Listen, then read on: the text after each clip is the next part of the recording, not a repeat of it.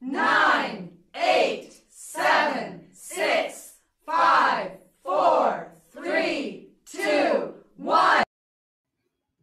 And good evening, boys and girls, and welcome to November's Craft Rum Club unboxing. We have got an epic show lined up for you tonight.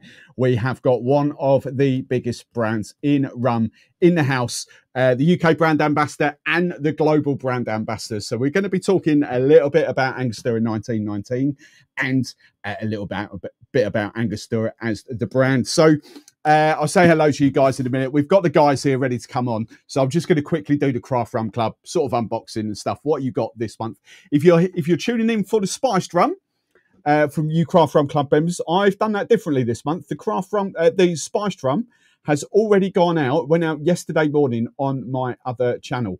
It's about half an hour video. We've unboxed it. We've done the cocktail. So if you're looking for the spiced rum, the bothy spiced rum, go and check that video out. That's on Steve the Barman Extras. So you just have to go and search that. So this month's Craft Rum Club, the rum box. What's in store this month? So Angostura 1919, if you haven't seen that. We'll get the guys to talk about that in a second. That's the rum this month. We've got a pack of lime. We can never have too much lime in the house. We've got some sugar. We've got these little diddy bottles of cocoa bitters. I can't wait to try and crack these open. I've never successfully opened one of these bottles yet, so we'll give that a go. And then we got the mixer. Very simple this month, but one of my favourite mixers is well, it's the semi-skim stuff, but we'll forgive Donna. It's the spiced orange ginger ale. The full fat stuff is 10 times better, but the semi-skim stuff is awesome. So that is what came in the Craft Rum Club, your rum box this month. And as always, I haven't got it on screen, but if you want to try the Craft Rum Club, you can get 15% off your first box by using my code. It's STB15. So if you go to craftrumclub.co, I think that's it. It's not .co.uk, craftrumclub.co. You can get whack in STB15, STB15.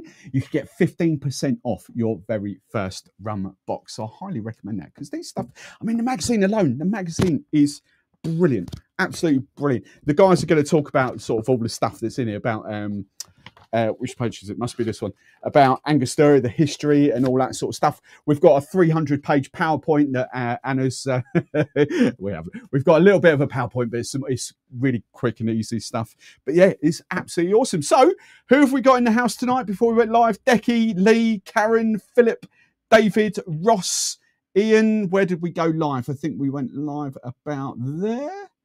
Hang on. No, Sean. So who am I missing here? Neil, Jim, Sean, there we go. Now we can crack on here on screen. So Kevin smashed a like, Pam, Claire, Lee, Andy B, Robin, hello Robin, Arnand, hello Arnand, Steve-O, Havana Steve, Philip, there we go, already look, the 1919 works well with tropical Stratford, awesome. Right, so I think without further ado, we are going to bring on the gang. What I'm just going to do for you guys at home, I'll bring these on. I just want a little sound check from you. So if Anna, if you say something. Testing, 1, 2, 3. Test. Oh, testing. We've got a little bit of a delay with Anna, but we'll see how far we get. So Anna, if you just say something again, just say testing, 1, 2, 3. 1918 is the best. Yes, we like that. And then Danielle, if you can say something. Testing. Right, cool. Right, if you guys at home, if you just let me know the audio levels, I can I can control whatever. So Kevin, I'm relying on you here because Kevin, you're the one that's normally all over this, or Scott, or anyone else who is listening. Are we on slight crackle? Yeah, that's cool. That's fine. Volumes, all of us, all right. I tell you what, if you. Morgan's breaking up. Yeah, that's fine. I get that. I just want the volume levels, not the breaking up. I just want the volumes. What I'll do is I'll introduce the guys and then I'll keep an eye on the comments and then I can bump volumes and everything up there. So without further ado, this is Angostura Rum. The big guy, the smartest man in rum is Danielle. He is the the global brand ambassador for Angostura. We've got Anna from Scotland. She's the UK brand ambassador. And take it away, guys. Introduce yourselves. What are we in store for tonight? let's give some history about Angostura. Okay, here's a little fact. I just told Anna before we come on screen. Angostura in 1919 was my second ever proper rum. Back in 2003, in those little square bottles. Yeah, I remember. I believe it wasn't your first. Well, I was relying on buying deals like wholesalers and stuff. But yeah, I've loved this stuff for flipping ages. For full disclosure, I'm going to use my bottle tonight, not the there. So, where do we start? Where's a good place to start with Angostura? Whoever wants to jump in. I'll say, man, it's Steve. Firstly, it's a pleasure to have you, man.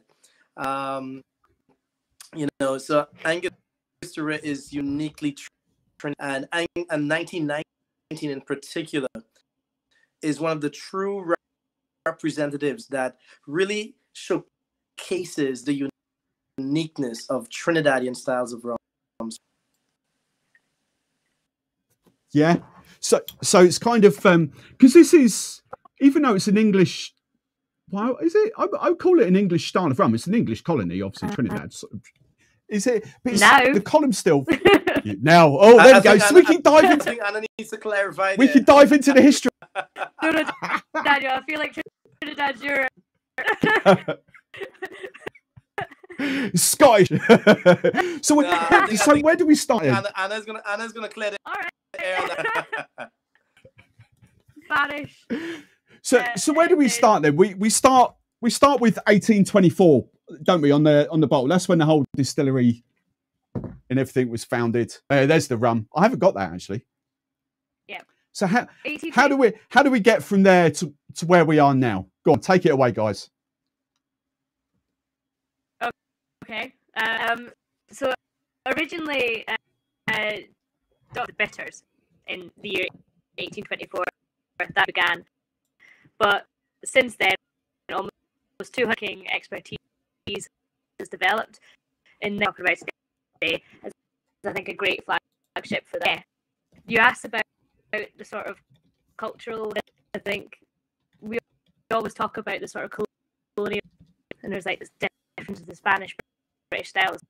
This is one of the things I love about Angostura because it's so not really a British style, and I love it. A British managed style of rum, but there's also this like sort of from the Spanish style. It's much more akin to a smoother and elegant style, sort of distillation, long fermentation periods.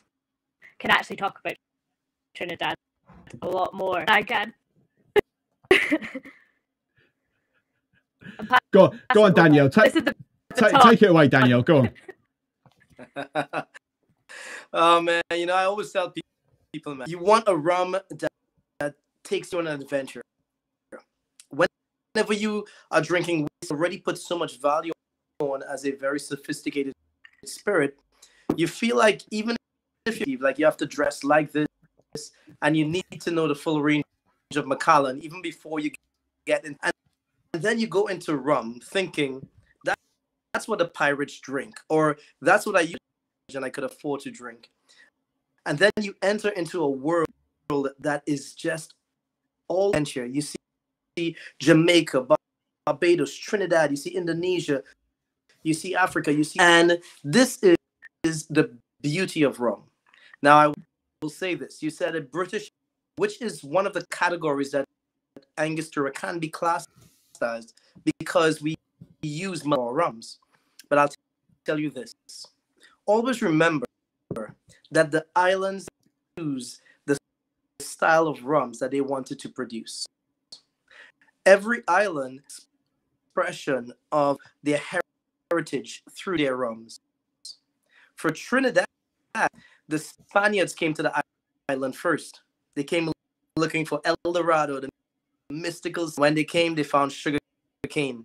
They were not happy, Steve. They were not happy.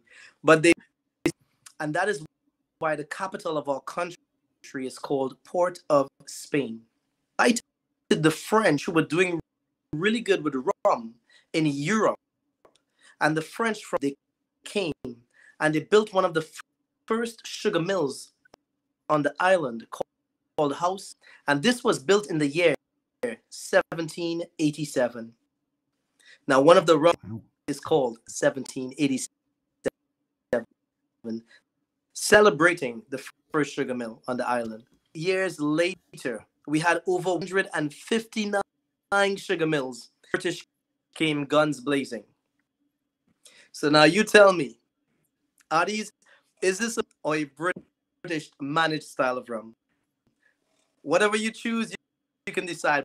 But I will tell you, Angostura is a unique style of rum that has been really channeled within the brand style. But there is the finesse of the French and a touch of the Spanish. Wow. So is there that much sugarcane still grown in Trinidad? Listen to me, man. I'll give you the story of the sugarcane. So the bottle, Steve, you will see a symbol of the butterfly. Symbol of the butterfly. I grew up in the countryside, all right? And during the dry itself, we would pick sugarcane. Now, as kids, you go out to have a PlayStation, no Xbox, and you would pick sugarcane. You grab the stalk with your feet and you peel it with your teeth. It's a bit barbaric, but you know, we're boys. And you bite into the sweet nectar of the sugarcane. But sometimes you throw away the green stalk and you pick another because it's not sweet enough. And I always wondered, did the farmers know which sugarcane to harvest to make sugar? That is all. I found out that the farmers knew when the sugarcane was perfectly sweet and whenever the butterflies would sit on the sugarcane. For them, for us at the House of Angostura, we consider it a mark of perfection. That is why we adorn all of our bottles with the symbol of the butterfly. Now, sugarcane, like we once did, there are a few micro farms more like how it once was. But we continue to celebrate the heritage. The symbol of the butterfly is adorned on the bottle. Now, if you can take up the 1919 or the base of the bottle for me, Steve. Look on the base. There's a secret for you. On the bottom of the bottle, there's on the bottom of the bottle. Now, you don't ever see it when the bottle is standing to ensure that that embossment is done. However, that costs really silver rums. So one thing I would love for you all to remember is that Angostura heritage rums. The rums carry the culture, the story, Trinidad and Tobago, where Angostura is from. Wow, I never knew that about the butterflies. That's amazing. So with that, is that, I don't know, but like the whole sort of pollination thing, you know, like bees go around and sort of pollinate and I forget what the word is now. Well, I don't know what the word I'm looking for, but the butterflies do the same sort of thing. No, it's not pollen. Eat the sweet nectar. So if you want to, let's say for instance in your yard during summertime, some butterflies in your yard, you get sugar syrup. You place sugar syrup on a sponge, and the bees or the butterflies would come to take that nectar. And that is why butterflies started to come in abundance onto the sugarcane. They knew it was harvest. Wow. So, okay. So question here. So how do we get from, you'll have to forgive me, I've only got the orange because the Angostura bitters are decanted in that. But how do we get from Angostura bitters to from bitters to rum? Rum. That one, bro.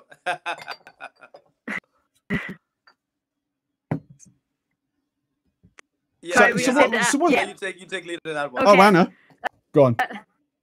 Okay, I'll talk slowly just in case let me know if you can't hear a word I'm saying. I apologize. I'm sorry. But in the bitters.un secret was that, and the base spirit within the bitters is rum, and then Angostura joined with on the island, Fernandez, and and then afterwards we started making Elf, and now we've got the world's most awarded range of rums.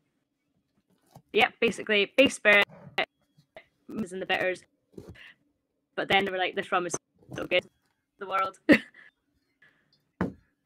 But the whole range. You've also got the Amaro there. You got the whole range there, brother. The whole range. I forgot about that. Yeah, I'm missing a few. is divine. One of the questions we often hear, people will come and they would say, hey, I know the bitters, but I did not know that.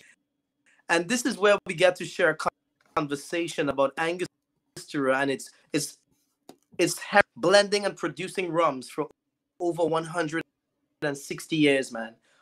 It's a long, the mastery of our terroir and how to really age and blend our rums. In 2012, Steve, Angostura released at that time expensive rum in the world, Legacy by Angostura. Hang on. We've got Anna's done this. So this is, where is it? I've seen this. There. Oh, wrong one. Look, right? Look at that. That's Legacy by Angostura. 25,000 euros.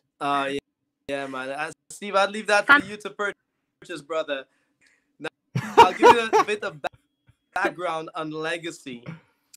So we took 7 of the distillery. The youngest of each was 17 years of age. Asprey of London, a boutique luxury brand. And there was a platinum of the butterfly to the top. Now this thing, Steve, reminded people that Angostura is beyond bitters, that we have an incredible rums. And secondly, it also reminded people that rum is not...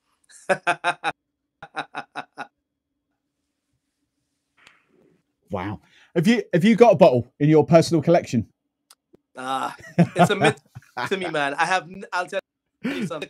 I joined the company in 2013. This was the year right after. Fortunately, all of the 20 decanters that was sold, I did not get any of it. So I do. This is a bit of an SOS out there. If anyone knows Etsy and they're looking for a drinking partner, I'm volunteering my services for free. Okay, I'll bring my own glass. Hang on. I'll bring it. So you joined in 2013. Yes. So right, we know what's coming here, mate. Like 10 years. Next year is your 10-year anniversary. Surely there's got to be a bottle in the making big next year. Celebration, man. Big celebration.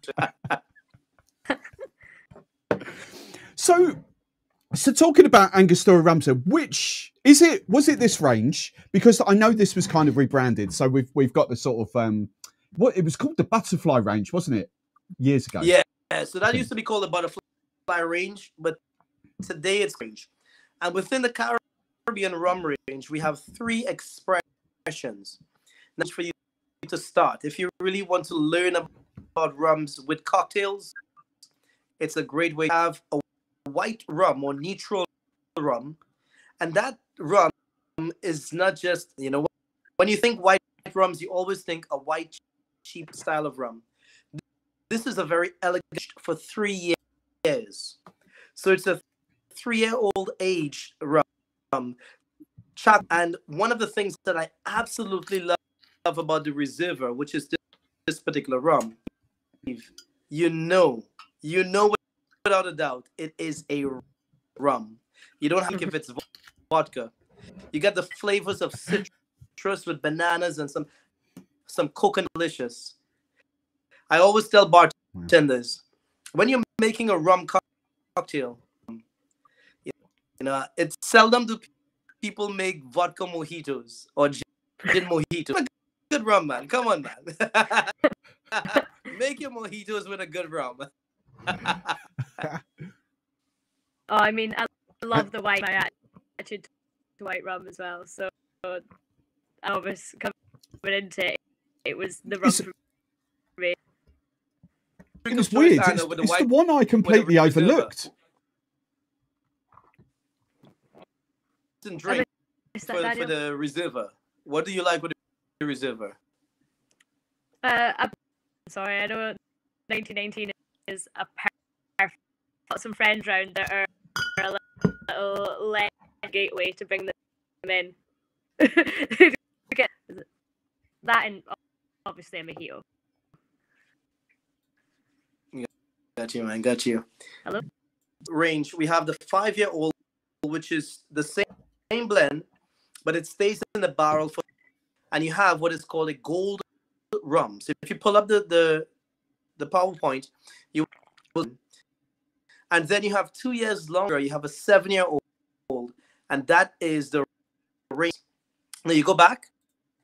It's on this picture here. So you see the white, which is the gold that says 5 on the bottle, and 7, which is absolutely a great range to have if you want to make cocktails with your rums. Now I was standing gold, white, and dark rums, because when we go into the other range, on a gold aged rum, and then we have dark aged rums. 19, Steve, is a gold aged rum.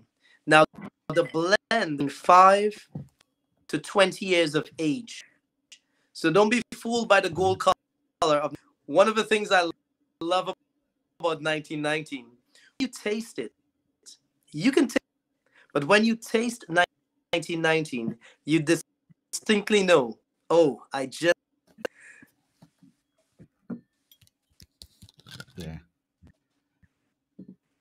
love to enjoy 1919. I heard that you had a great kit with some citrus. All right. But I always love for people to appreciate the raw, explore the range of cocktails. With 1919, you get honey of maple. You get a hint of vanilla and cinnamon. Creme brulee of rums. Definitely. It's a lovely chocolate note to it as well, but definitely that sort of honeycomb, I would say. Reminds me of kind of a little bit like a crunchy bar. Yeah, so for a lot of British people, the taste, and what I love about it is that it stays on your palate. The finish is light to medium style of rum, but it has the ability to really wrap your palate, those flavors there for a long time, which showcases the maturity of the spirit. So let's talk about the distillery for a second, because it's all column still, isn't it? There's no pot still or anything like that involved. It's all columns. You know, Steve, sometimes we go straight into the still and then we go into the barrels. No. It all begins with fermentation. Do not ever start. All of the spirits behind you there, Steve, started with fermentation. It is where the key flavors or the core flavors of any spirit is created. Understand this. And this is why at the House of Angostura, we propagate very own yeast. Whenever you look at a back bar that's immense like yours, ask yourself, what yeast did they use? But the yeast is a big factor. We cultivate our very own yeast, and we ensure that it's protected. The strand of our signature style of yeast is placed in a fixed deposit box, and there is something, if something happens to the distillery, or if there's a wild mutation, we have the original strand where we can go and start all over again to ensure it's consistent. Wow. So is it one yeast strain for the whole Angostura range? Yeah. Yeah. Listen to me.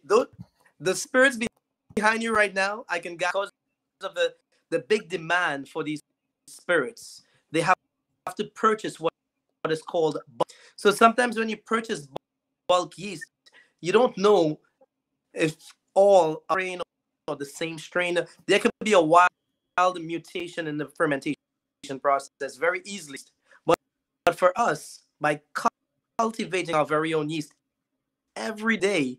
We have a consistency within the quality, and this is needed because remember we can't anymore. We import all of our molasses. We get very high quality as a range that as close as 50% of sugar content. We get it from Fiji, Guyana, and when we get this molasses, what allows us to maintain the consistency. Okay, so what happened to all that? Because I know a lot of Caribbean islands import molasses now, but what happened in Trinidad and Tobago? What happened to the sugarcane? Could we just not keep up? Oil and gas, brother. The oil and gas country, right. So when you have oil and gas, the money is 10 times much fast. So when we were oil and gas, they decided to not tourism. So tourism and agriculture were not at the, and this is why when you come to Trinidad, there are two islands, Trinidad and Tobago. Friends, listen, Trinidad is known as the Little America. It's a very wealthy. You see buildings, restaurants, nightlife. It's such a beautiful. Don't ever, when you think you're gonna come to an island where you see people walking around in Havianas and speedos, man. It's a very developed country, and so however, you get to taste the cuisine that is just multifaceted with so much, and the rich flavors of the island with the rum, and we have our own genre of carnival in the world. It's such a great country. It's a small country with a lot of energy, which is also part of the country. It's a different island, but that rhythm. So if ever you come to Trinidad, I would say, hey, at least keep a few days to go to one of the largest coral reefs in the world. You get the white sand and the blue beaches, and punch and the pina coladas, my brother. Wow. Yes. Wow. Nice. What's the kind of national drink then? Is it the daiquiri? Is it like, how do people drink Angostura in Trinidad?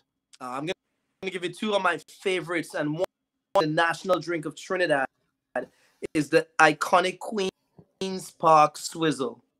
Steve, this was one of the house cocktails at the famous Queen's Park Hotel. This hotel, remember, Trinidad is a wealthy country.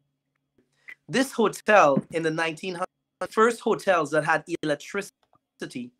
So many of the royal families, the dignitaries, they would come to this hotel for vacation.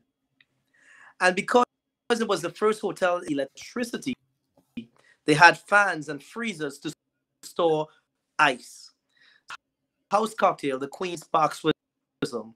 And this was a medley of rum, dark rum, lime, sugar, and fresh mint, all swizzled ice.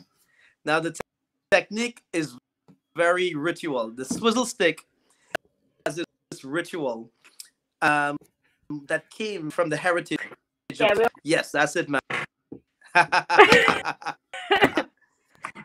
Now this technique is beautiful. This is called the boalele tree, and if you smell the stick, Steve, there's a light fade, right? Yeah. Now in the past, we would use spice branch to mix food and drink, but the swizzle branch eventually became the sassafras or the allspice branch would impart flavors into the drink. But because this cocktail has 6 to 8 dashes of Angostura aroma, and you put all of that together, and you're gonna have a beautiful cocktail. This cocktail became that one of the icons of the tiki cocktail culture. Trader Vic himself, creator of the Mai Tai cocktail, he came to the island to try. Come because he heard the music was good. He didn't come because he heard the girls were beautiful. He didn't. The rum was so good. He came to try this famous cocktail, the Queen's Spark. Now, in his book of Trade of Food and Drink, he declared the Queen's Spark Swizzles the light form of anesthesia given out today. Now that is super potent. So this, I think you carry on. I think we need to make one. I think we need to make one. Crushed ice. Oh, I've got some got mints. the right goodies here. We got some mint. So what are we going for? We're going for 1919 or 7? It's in the glass first. So put them into the glass. Steve, a handful. Now, if you have small hands, that's 2 handfuls, okay? Now you got big hands, brother. We've got shocking mint over here though. Hang on. Man, it looks so good. What are we doing? We're doing. Yeah, it's all right. It's getting better. It's getting better. Hang on. Let's do that and that. Right. About 12 mint leaves. More. That's good. That's good. You drop it inside there. Cool. I'm gonna add some Magic. lime. Right. Done. Add 30. Once it measure it, make sure it's a big glass. Put 25. I love to put 30 by 30. It's 30. Let's do 30. Let's use. We got this with the Craft Rum Club, so we'll use some of this just for the crack. Yeah. So with that, right, I would say go 25. Yeah, 25 by 25. Yeah, nice. Yeah, perfect. Yeah. So you're gonna go with your sweet now. What are we going? White or syrup. Brown or? Brown is great. Brown is great. But I'll tell you, I love to use the simple. It's easy. Flavor. And what? 15 or 25? Equal. Yeah, because you're gonna add a lot of Angostura bitters inside here. Cool. Now, citrus, you can always put less, but I normally keep it even for many palates. All right. Now, Steve, we're gonna add the rum now that you're gonna use. You're gonna use the 7-year-old that I see you do have. I know it's about the 1919 today, but it's a cocktail. It calls for a dark rum. And the House of Angostura, we resurrected cocktail, and the rum of choice is a dark rum, and that is why we use the 7-year-old. So a nice 60 mLs inside there, a big boy cocktail. Beautiful. All right, so Steve, what are you gonna call a dry swizzle? All right. So this dry swizzle right there, and get sugar, the mint, and the spirit. You want the sugar to dissolve a little bit, not too easy. Yeah, nice and dry. All right, and now you're gonna push all of the mint to the bottom. Yeah, press the mint down to the bottom. Remove the swizzle and fill your glass 2/3 with a crushed ice.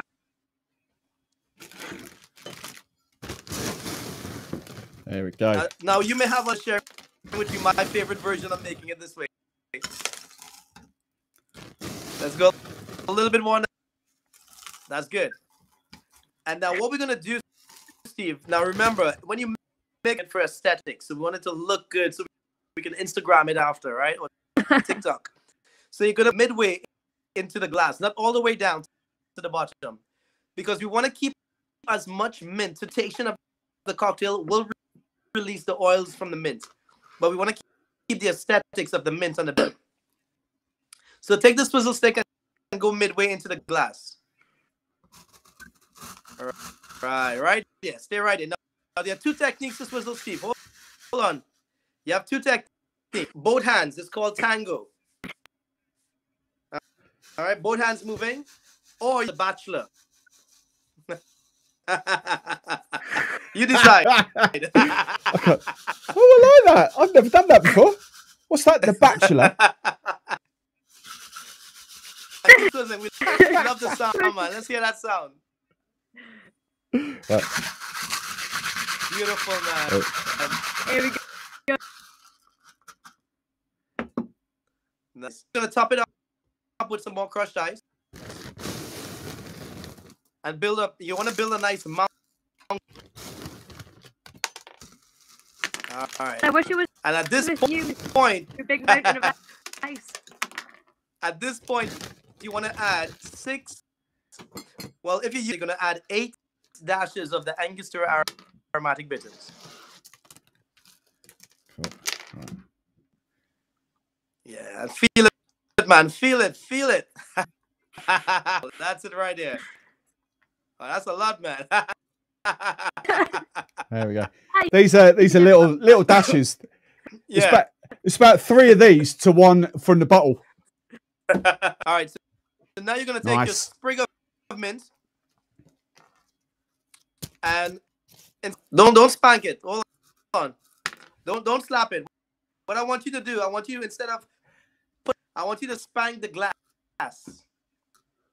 with the mint. What, like that? More, give me some energy in that, man. Spank the glass. What, like that? I've never done that before. On the sides of the glass, on the sides. Yeah. So that way you're gonna get that nice minty scent coming out, and now we can garnish the cocktail. Wow. Boom. That's tropical there.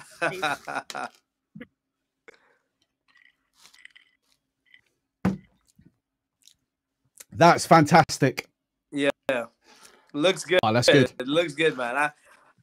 The summer vibes, just looking at, and that's the beauty of this cocktail. It really transports you. When you go to a bar, it's really escapism, where you get a moment to kind of detach from something that is just so different. Oh, that looks great, man. Look at that. There we go, people. There we go.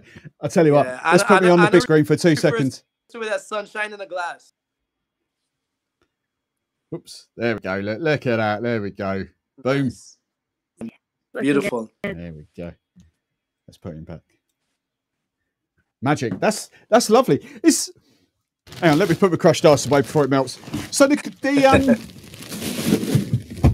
I follow quite a few US bartenders and Caribbean bartenders, and my headphones just gone. They literally use so much. They drink shots of Angostura bitters. Mm-hmm. Like, that's just not a thing in the UK.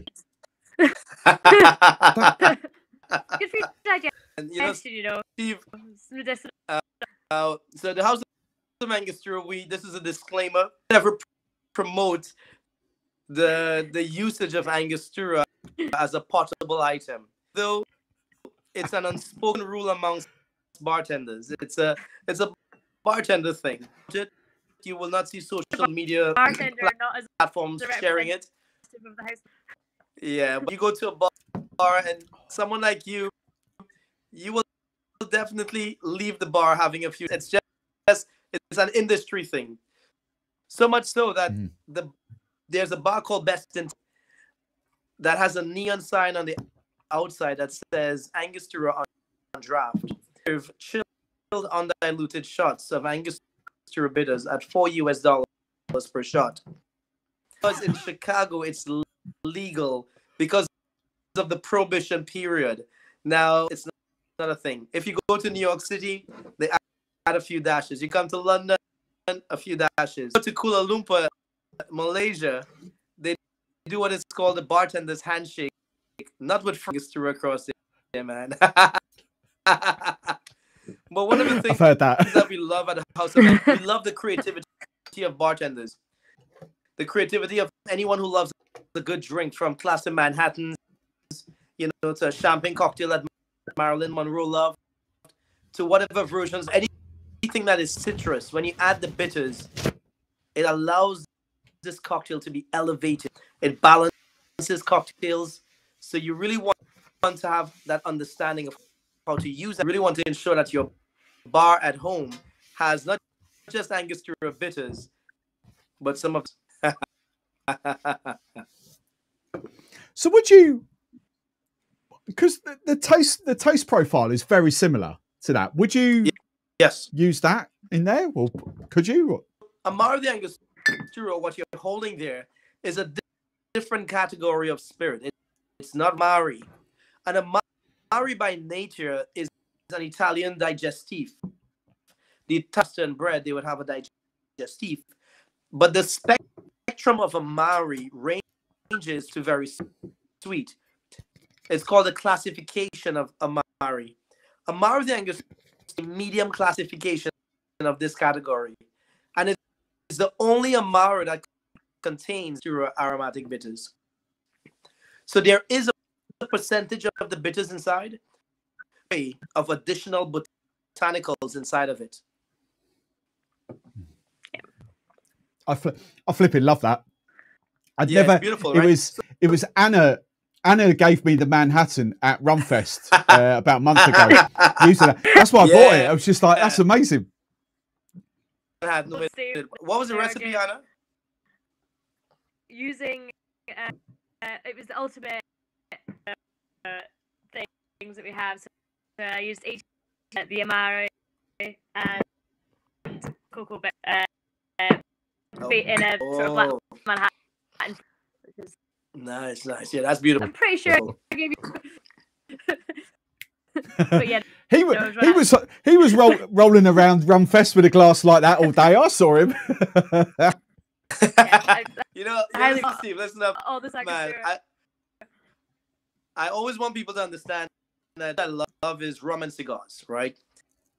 And when you talk about cigar lovers, are an expensive lifestyle. So naturally, commercially, you would think that is expensive, like whiskey or scotch. But if you speak to a cigar official, something romantic about rum and cigars.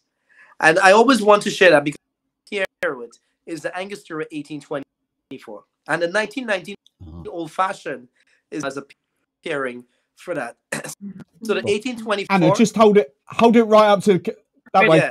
There you go. Yeah, right there. Yeah. So the Angostura 1824, you get the flavors of dried fruit, chocolate, some coffee, and the finish, Steve. Oh man, listen to me. It stays on your, it stays there. It says hello. It stays on your palate. That is where you get to pair chocolates or cigars. If you're not a cigar person, that is fine.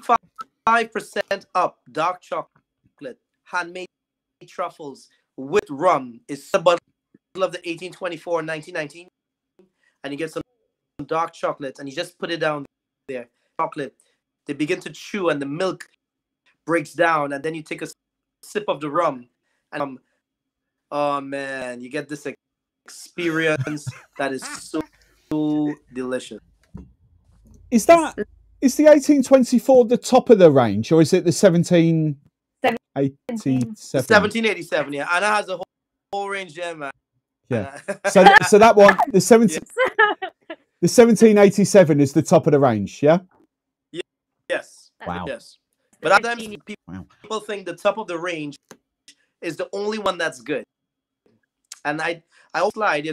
There's a slide on one of the pictures that Anna sent you. Hang on. Right. Yeah. Let's go through. Yeah, that's what this one. That one. Go back. That one. Yeah, I got it. That one. Hang on. Now, when you look at this picture, what we let people know, Angostura has the largest range of, and we're not just trying to say, hey, we have the best rum in the world. What we're saying to you is that it's good and so different that they all individually win awards, and you don't taste all. You have to taste all of the expressions to see which one really connects with your style of drinking. Is it mojitos, old fashions, or do you like dark chocolate? Like, there's the range is so beautiful and so diverse, and that. Wow. So okay, so if the 1824 is the cigar and chocolates, what's the 1787? Well, that's where you go, man. The light into medium style cigars. Now, when you get into really aged style of cigars, that's when I love the 1787.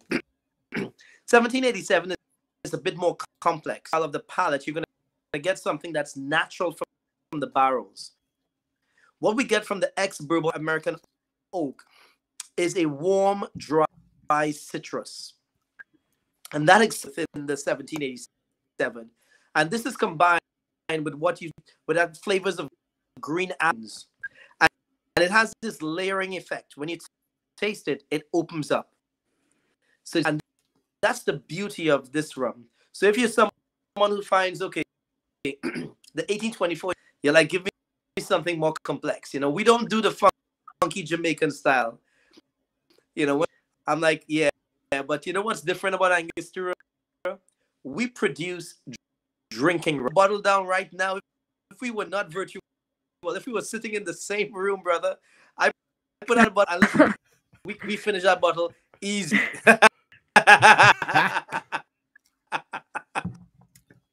So to ask a sort of technical question, then, is the difference between like 1919 and the 1824, is that just older rums? Because I'm assuming the distilling and the fermentation is the same for all the rums.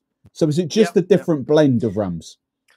So the story behind 1919 came about from Mr. Fernandez, one of the former distillers from the Trinidad Distillers, and TDL. When he passed away, the team wanted to sell it. Like, they knew that 1919 was his favorite.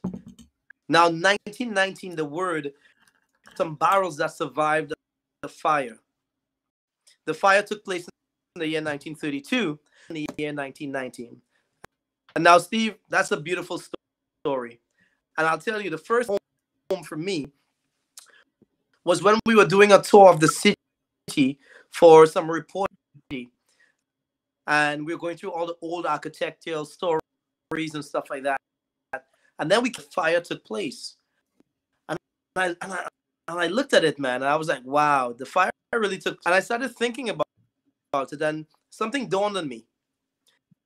As a master distiller, the barrels on the inside, something about charring the barrels or burning the wood releases congeners. It does something magical. Imagine if the wood was the heat on the outside. I wonder, what would that create? Now, you can't keep burning.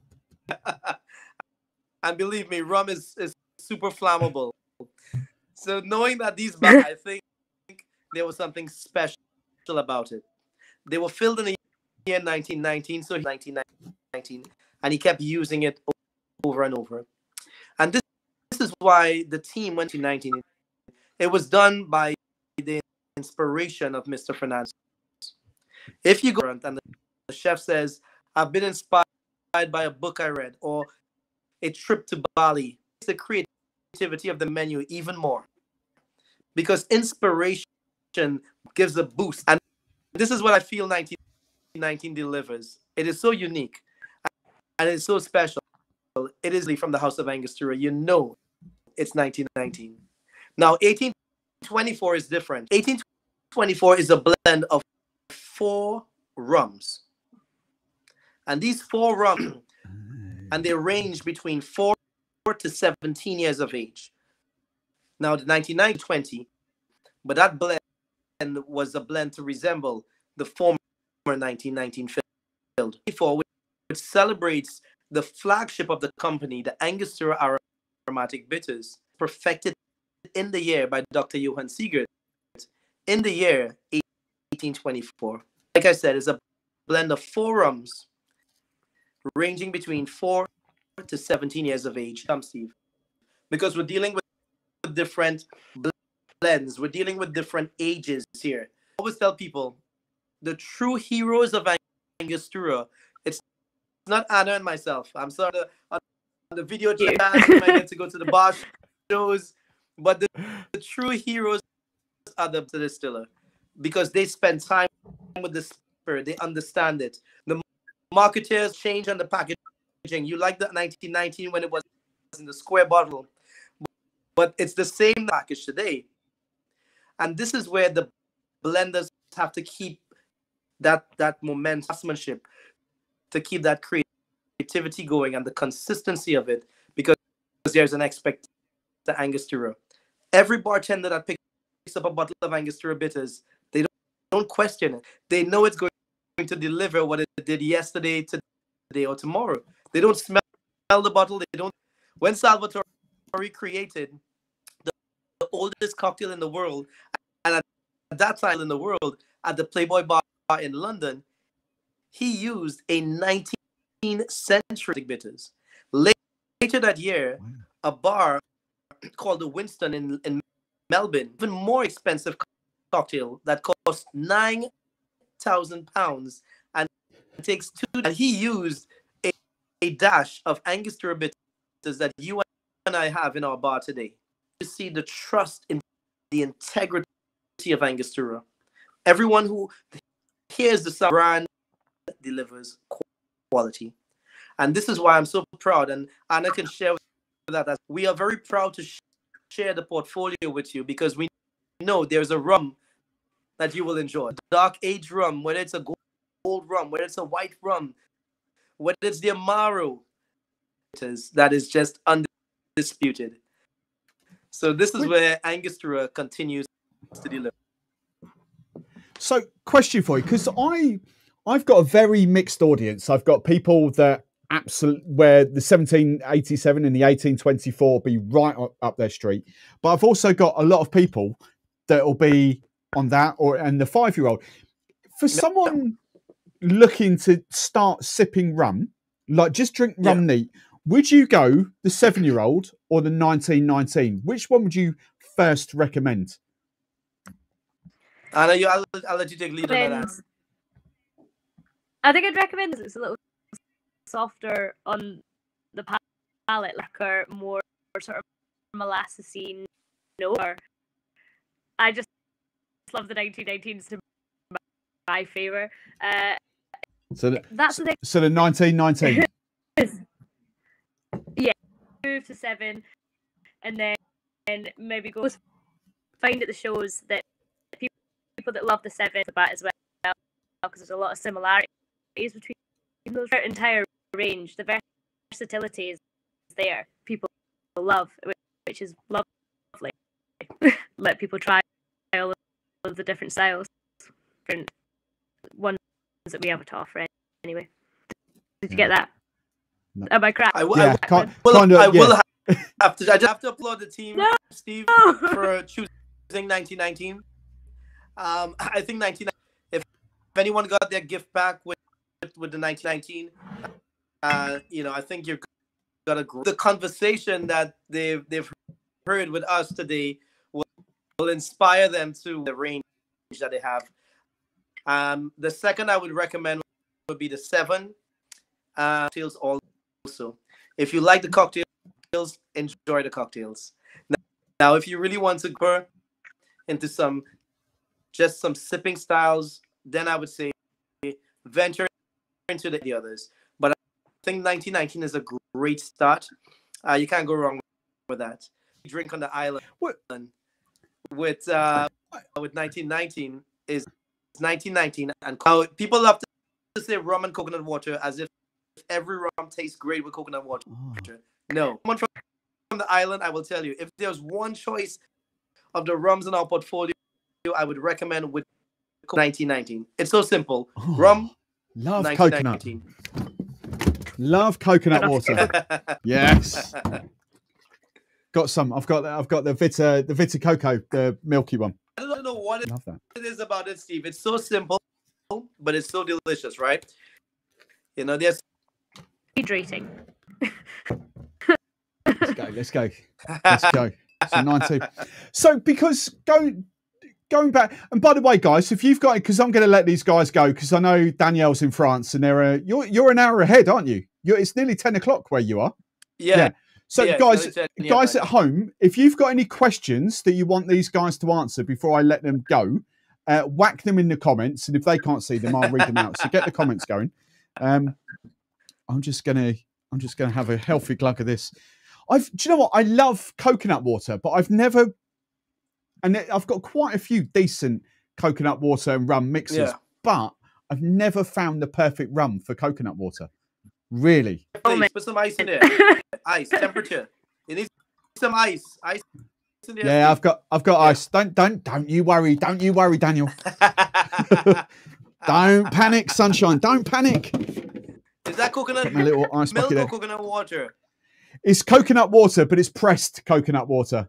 Okay. It's posh stuff. It's the posh, expensive stuff. There we go. Pressed coconut water. That's a milk. That's gonna be milk.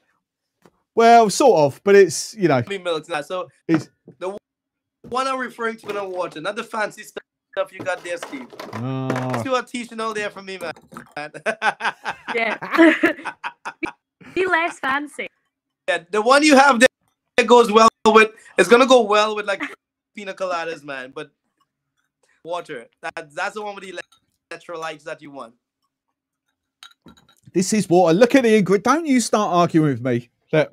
Hang on. Where are we? Look at that. Look. Can you see that? Look, 97% coconut water. Yeah, no, I'm not disputing it. But if it's pressed, it's gonna be the meat that they grind. We used to do those things, man. Listen, man, I'm a coconut, right? On the island, because we get fresh coconuts, we know that all of the electrolytes. If ever you get a coconut and there's the white flesh or the meat inside, pure coconut, it tends to be a bit sweeter in flavor. So when we drink on a Sunday, we go to the coconut vendor and you say, "Big man, let me get a young nut day. Let me get a young coconut so that I can rehydrate myself." And so you have two of those. But just because we have an abundance of coconut, every bar, even though we don't have a cocktail culture that's rich, like in London or New York, do have coconut water in every bar. I mean, it's one of them. It's a must-have, and not have coconut water like you expect it. So why? And Anna can probably answer this as well. Why, with the whole rum trend coming, like in the UK, and I mean, we know it's growing and growing and growing, but why is rum and coconut water not a big deal in the UK? Why has that not sort of made its way over here yet? I mean, I should have, but maybe it's the price of tropical. I can tell you. So when you say rum and coconut, there's this of holding a coconut with rum inside of it. Okay. Holding a coconut with rum inside of it, that limits the ability to have because when you have a premium sipping rum, you're saying make sure you have a baccarat or to have your sipping rum. But if I tell you pour it inside of a coconut, it depreciates. You think it does. So for us from the island, coconut water and rum coconut, we have it in our nice old-fashioned glasses.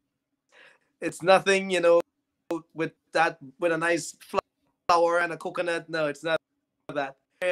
If you can break the mold of that type of serve and understand that I can have a small style, a Japanese version or a whiskey version of just rum and coconut ness, I think the game is gonna change there. Wow, interesting. We need to start growing coconuts in the UK. No, listen, man. Today we have a lot of good stuff. I mean, look at what you have there, brother. As a kid, I grating for my mom. Grating. Like it would take me the whole length of this a few coconuts, and then I have to go squeeze it and get the milk. That press that you drink that out with my hands, because my mom would cook with the coconut milk. Wow. But I mean, today we have the KitchenAid blenders and the Cuisinart stuff, so it's all pretty fancy. Wow.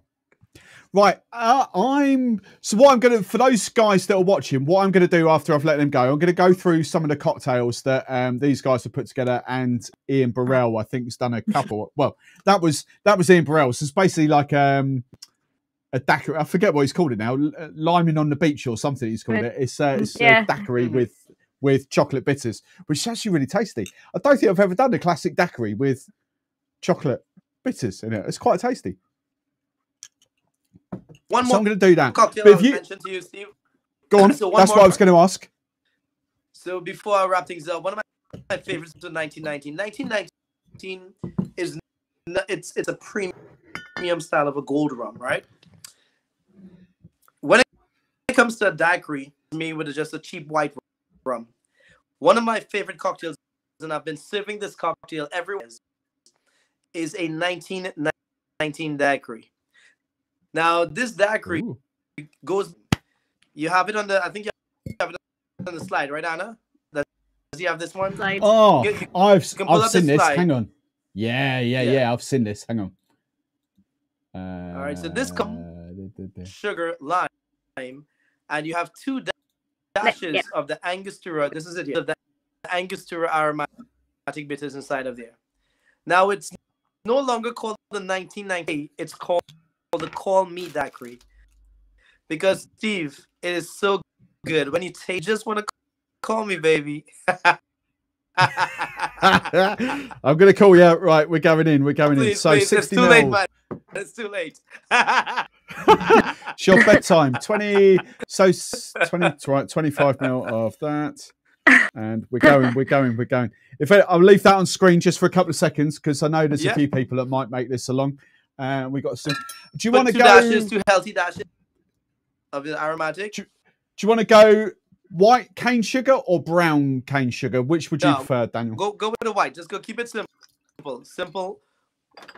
White. Yeah. Okay. 20 mil of that. Nice. Now it's also call me daiquiri because your spirit. It's a premium spirit.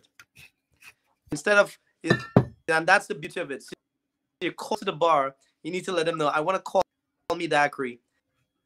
And this daiquiri is a daiquiri made in 19 rum and the Angostura aromatic bitters.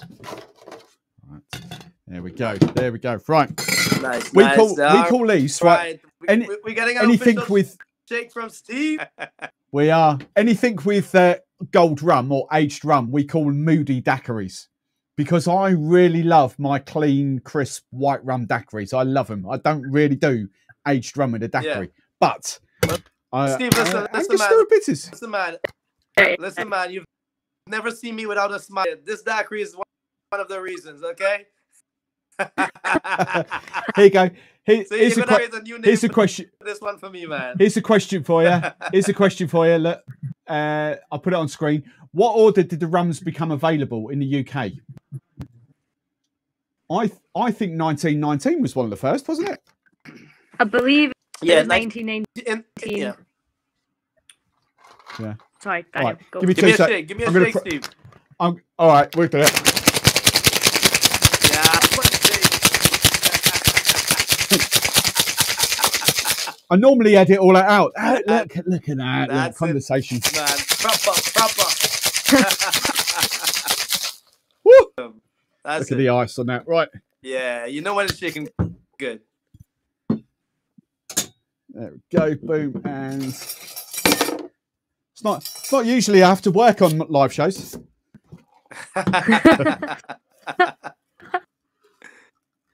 Look at that. Oh, no.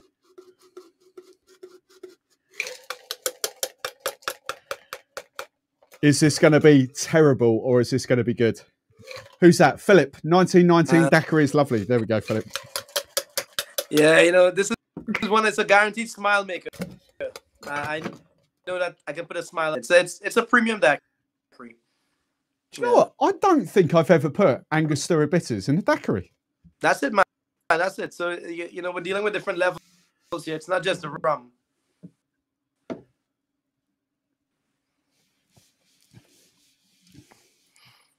That's pretty good, actually. That's really good.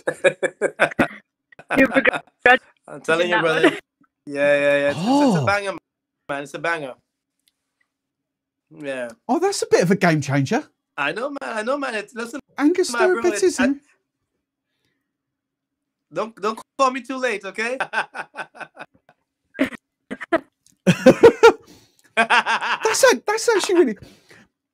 I'll be honest, because I normally have a little bit less sugar in my daiquiris, but because that's got a little bit more sugar in it, so I followed the recipe that Anna did.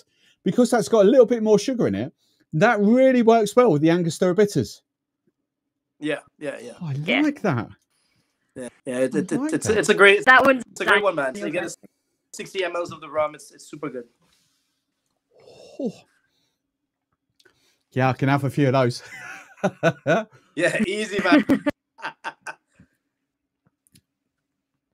Oh, that's pretty tasty. Look, if there's there is a question. Hang on. How do I? What's Claire put? How do I shake the bitters without getting it on the counter? Oh yeah, go on. Hang on. I hear the question. Right, let's put Anna on the big screen. Hang on, Anna. Right, there we go. Demonstrate. The art of bitter pouring. You got timid pouring it out. You got to give a bit moving round in the bottle, so it does not shoot out. But you got to get so it's a bump down and then in. Oh, yeah, out down. Into the bottom. Awesome. Jumpy, it's keen. Yeah. Bitter's is keen. So listen, Steve. I call it dash with confidence. You have to dash with confidence when you're dashing. As soon as you pick the bottle up, if you hesitate for a moment, an extra dash that would hit the person next to you, or it's gonna land on your countertop. And that is why I decant. Depends how much. That's another solution. Hang on. I think Tom's got a funny question here. Right, how do we? I love that. I do love these little mini bottles of bitters, by the way. Right, how do you open the mini bottles of bitters? Secondly, how do I get 1 or 2 dashes out without pouring the whole bottle? Right, okay. So listen. The question is from Tom. Tom, the minis are supposed to go with the mini alcohol bottles too, right? The mini alcohol bottles, you don't ever get 2 drinks from the minis. Everyone sees it that way. So it's kind of similar. So the equation was supposed to be paired with the mini alcohol bottle. So whether it's a gin, that was kind of the consideration. You get drops out of that, Tom. What are you talking about? You easily get drops out of that. Tom? What are you talking about? This is descended to watching you drink better. Oh, I like that. Right. If that is all the questions, I want to say oh, hang on. Sorry, I didn't mean to put that back on. Sorry. I want to say thank you very much to you two. I think we've covered the bet. I could chat if we had a proper internet connection. I could chat to you two all flipping night about Angostura and stuff. There's so many questions. Yeah, I feel you, man. I tell you what, next year sometime I might actually come back to you two and do a pre-record, where we kind of just deep dive into Angostura. So it's all. Yep. Or I'll grab you at a rum show or something like that, because there's so many other questions. Yeah, man. There we go. But I'm appreciative of time. Thank you so much for coming on tonight. It's been amazing. Thanks for having us. I love Angostura. Always have done. Thank you so much. Always have loved Angostura. Listen, man, I love the energy always, and I love what you're doing with the program here. For Anna and myself, for the House of Angostura. Keep doing the great work, brother. We appreciate you. Thank you. Yeah. I tell you what we will do next year, sometime around March time. We'll do because we get my lot do we've got some expensive rums. We might do the 1787 or the 1824, like a little taste along, little private. That'll be cool. Excellent. That'll be great. Right. Be great. Right, cool. Right, I'm going to let you two go. Everyone else, stay with me, because I'm just going to have a little advert break so I can clear up. And then I'll come back and I'm going to do some of the cocktails that are in the magazine. So I'm not going anywhere, but thank you very much to these two. All right. Thank you so much, guys. You take care. And I'll see you soon. Cocktails, right. Steve. Thanks for having us. Right. I'm going to put that on. Have you joined my Rum Discord community yet? If not, you're missing out on all the chats and knowledge with loads of other rum fans. And if you don't know what Discord is, it's just basically a more organised WhatsApp where conversations are organised into threads instead of one long feed. It's so flipping easy to use. Even Mummy Barman could use it. Now, the membership area has at least 40 exclusive threads in there where we deep dive into the styles of rum, including our beloved Order of the String fan club where we talk about these plantation beauties. We also have specific rum cocktail threads dedicated to the Mai Tai, the Planter's Punch, the daiquiri, as well as the pre-live show banter threads and anything else in between, including a thread dedicated to trying to wean Scott off his beige food diet. But of course, even for the non-members, there's plenty of threads for you guys to get involved, ask rum questions and talk about rum cocktails, plus obviously all the links where you can see all of my content that I post every week. Now, Discord is available on your mobile and it's also a desktop app too. All you need to do is just follow the link on screen and that'll do everything to get you started. And I promise you, it's so easy to use. It makes Facebook groups look like 1999 tech. What are you waiting for? I'll see you in there. Cheers. Right, and I'm back. Thank you very much for sticking with me. I hope you enjoyed that. I know there was a couple of little audio issues with that. We did do a test midweek and it was pretty dissimilar and that, but hopefully the sort of messages come across. So thank you very much for sticking with me. What I'm going to do now, because there's a few cocktails in the old magazine, I'm gonna do some of these. So the lemon on the this one, the lemon on the rocks, I've already done. That's how I started the show. What that basically is, for those of you that not got the magazine, hang on, I could do this for those of you that ain't got the magazine. It's that, whoops, oh, there we go, it's that one. So we've got, it's basically a daiquiri with chocolate bitters served over ice. See that? So there you go. So there we go, and back to front, there we go. So it's a simple daiquiri with chocolate bitters.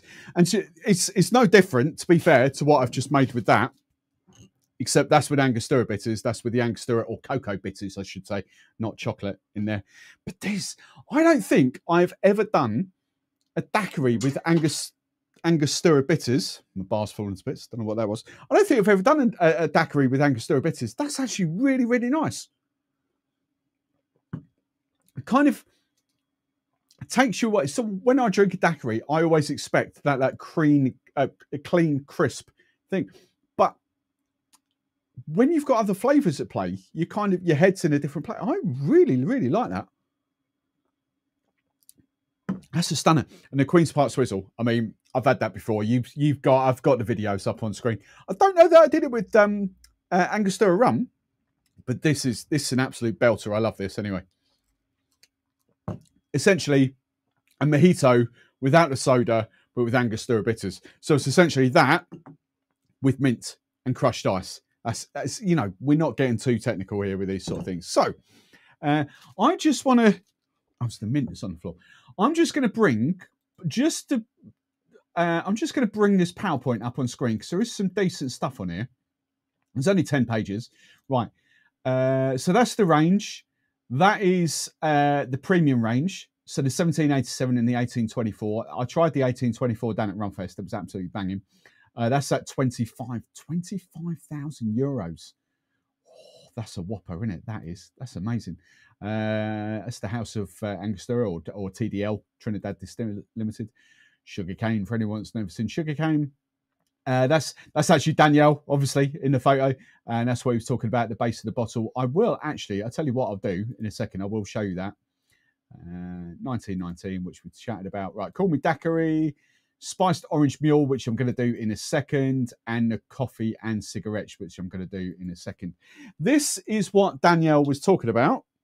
Because I know I did put it on small screen, but hopefully you can sort of see that on big screen now. Can you see?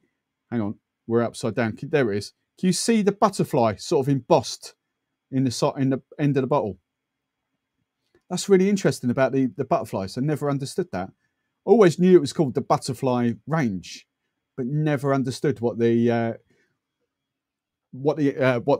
butterfly had to do with the actual Angostura. That's really fascinating. Tell you what, I completely forgot. I'm going to take my headphones off as well. So, if you've got any questions, any feedback, anything like that, I know the Discord's, I've been jumping in Discord trying to sort of do a couple of things as well. But one of the mixes I definitely want to do is the spiced orange ginger ale, because I flip in that and hopefully it should be this. Yes, orange bitters. So it's this. So it's just a simple highball. You know, simple highball. It's that, this one, wrong side again. It's that one there, look. Now this is, when we take Stratford sodas out of the equation, I've seen Katie. Hello, Katie. This is one of my favourite mixers. I do absolutely love that, but the reason I don't use it too much is because I do prefer the full fat version. The full fat version is amazing, but obviously I can't handle too much gas these days. So it's kind of, the full fat version makes me burp and makes me, it's got extra sugar, but I prefer the taste of it. Yeah. Jim, I'm not sure the video quality, I can see it on screen. The video quality looks amazing. It was the audio. I'm assuming the video quality is pretty decent because I've been watching it back on there and the quality looked fine. It was just the audio. I'm sure, but we'll see after this. So for a highball, let's actually go in one of these. Get some ice cubes out here. I need a little stand. There we go. Need a little stand. Don't forget as well, I mentioned it at the start, if you do, let's just break the bar. If you do want to try the Craft Rum Club and get 15% off your first order if you're in the UK, if you go to craftrumclub.co, and then do whatever you're going to do, order your box, and then the code is STB15. STB15 will get you 15% off your first box. All right, so give that a try. And I have to say, look, I mean, 40 quid or whatever it is, 39.99, whatever it is, you know, it's pretty decent value for money because the rums are around about that anyway. All right, probably 32, 33, 34 pounds, something like that. You get the limes, you get the sugar, you get the mixers in there, you get some crisps. I'm going to save those for a little treat tomorrow. I'm going to have those tomorrow, barbecue rib. If anyone wants my salt and vinegar from the spiced rum, you can have that, because I don't do salt and vinegar. And I did mention this at the start as well, for those of you who've just joined. If you're looking for that, that's the spiced rum box. Go and check out the STB Extra on the other channel, because I've got a whole half-an-hour video where I've kind of deep dived with that. So that's on there. Right, let's go for it. Let's go. So 1919. And this is, you know, it wasn't one of the first rums that I bought because I knew everything about it. It was one that, and I'm literally going back to 2003 here, 2003, 2004. It was literally that and Eldorado 12-year-old that started to come on our supply lists. When we had Havana 7-year-old, we had Havana 3-year-old, Bacardi, whatever it was called back in those days. It wasn't called 4-year-old, it was called something else. But these two were two, and Pampero. Let's be fair. These three were the first premium rums that most buying lists had on them back in those days, 2003. So these were the first three premium rums I ever had, and I fell in love with the 1919. To be fair, I've been permanent stocks. I've always had these three rums, but it's probably been the 1919 that I've drunk the most, because even back then I just found it as an easy, approachable rum. Back then I had no idea that it was like column still versus pot still and all that. I had no idea about any of that sort of stuff. So I didn't understand why I liked it so much. But as the years progressed, and as I kind of understood pot still a little bit and column still and how TDL, Trinidad Distillers Limited, or House of Angostura, or whatever you want to call them, how they kind of make the rums, I kind of understood why I liked it, because I do, bucking the rum trend, I do love column still. I'm a big column still fan. You know, but it's funny because a lot of, and this is, we need to deep dive into this with the UK guys as well. And we perhaps ask the outlier guys next week on the live tasting, because most of the UK distillers, most of the UK distillers are actually pot still rums, but it's a very different sort of pot still to what you get out in the Caribbean. So there's times are changing, but I do love a column still. I do absolutely love column still. Right, so 1919 and Fever Tree, spiced orange ginger ale. I mean, it's just lovely. Oh, what was it? Orange bitters, wasn't it, in there? Orange bitters. Let's go for a dash of orange bitters. There we go. Orange bitters in there, little stir. I have to say that I don't think I'm going to have to look back now, go through my my notepad to sort of see what I've done with the Queen's Park Swizzle, because I don't think I've ever done. I might be wrong, but I don't think I've done Angostura rum with it. That's lovely.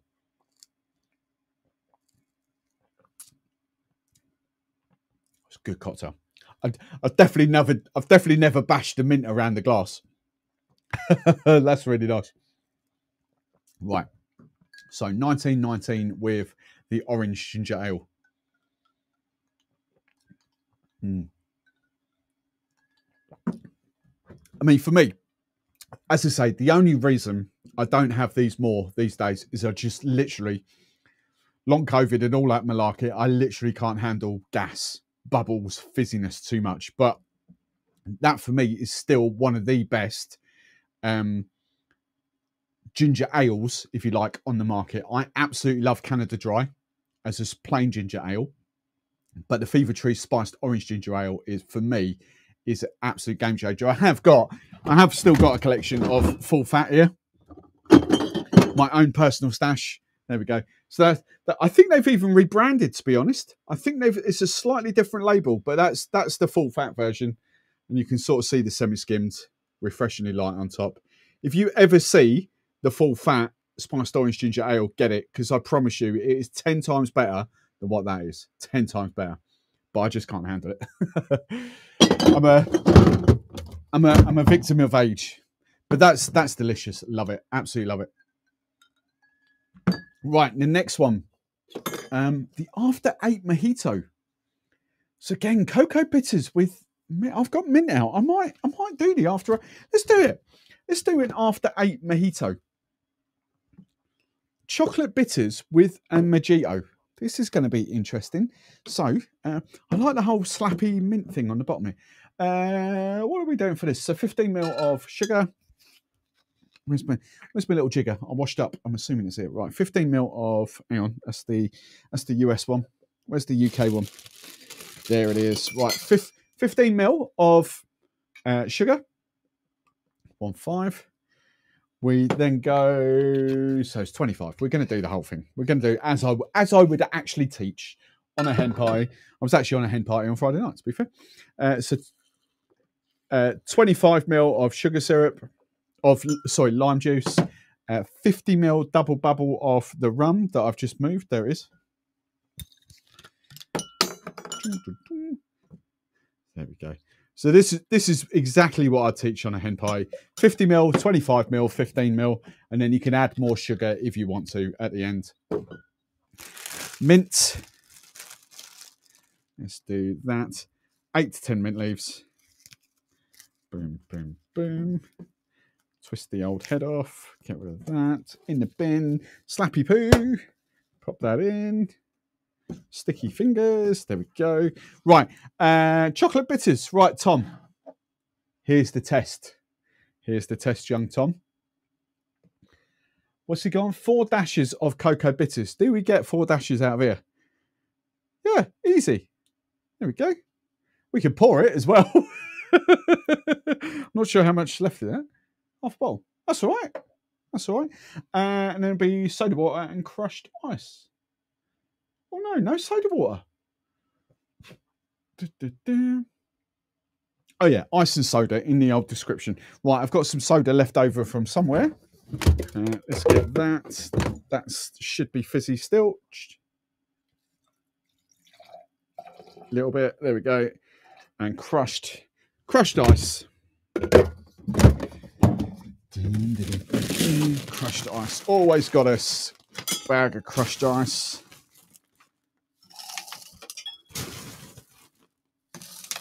Magic. There we go. That'll do. That'll do. Right. I have to say, with the old this one at the start of the night, the sort of, what was it? It was the lemon on the beach, or liming on the beach, however you say it. Chocolate with the daiquiris. It's interesting. So chocolate mint. I love mint and chocolate.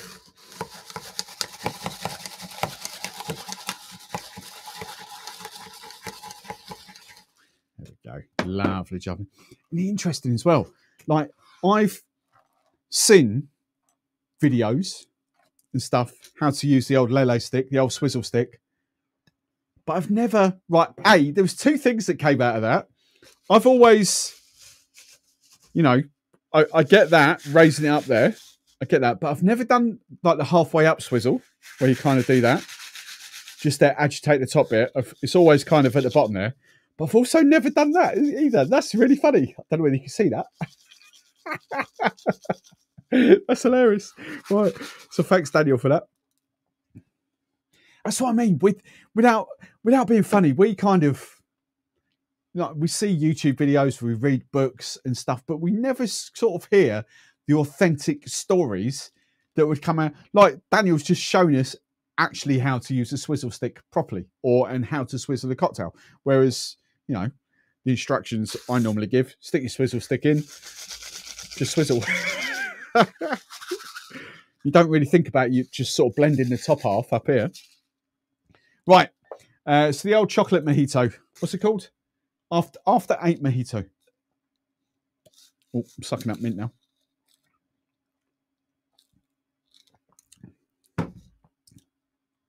It's actually quite nice. Mint and chocolate. I will say the rum adds to that. If that was a white rum, that's quite fascinating, actually. I'm thinking a whole different mojito deep dive here with cocktails on video.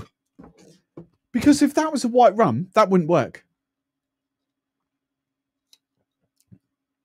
The rum and the cacao notes, the chocolate notes, let's just call it chocolate. I quite like that. That's quite fascinating, actually. That still has an amazingly refreshing, light, crisp taste. I mean, Trinidad, it's column still rum anyway. So, you know, I'm pretty convinced, you know, if that was a pot still rum in there, I wouldn't be that fanatical over it. I'd be like, yeah, it's all right. But it's column. I love column. Column still gives that different.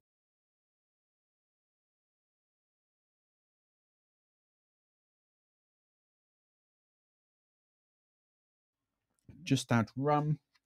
Oh, if I dipped out there, I've just had big yellow signs on my thing saying the connection's gone, but I'm back.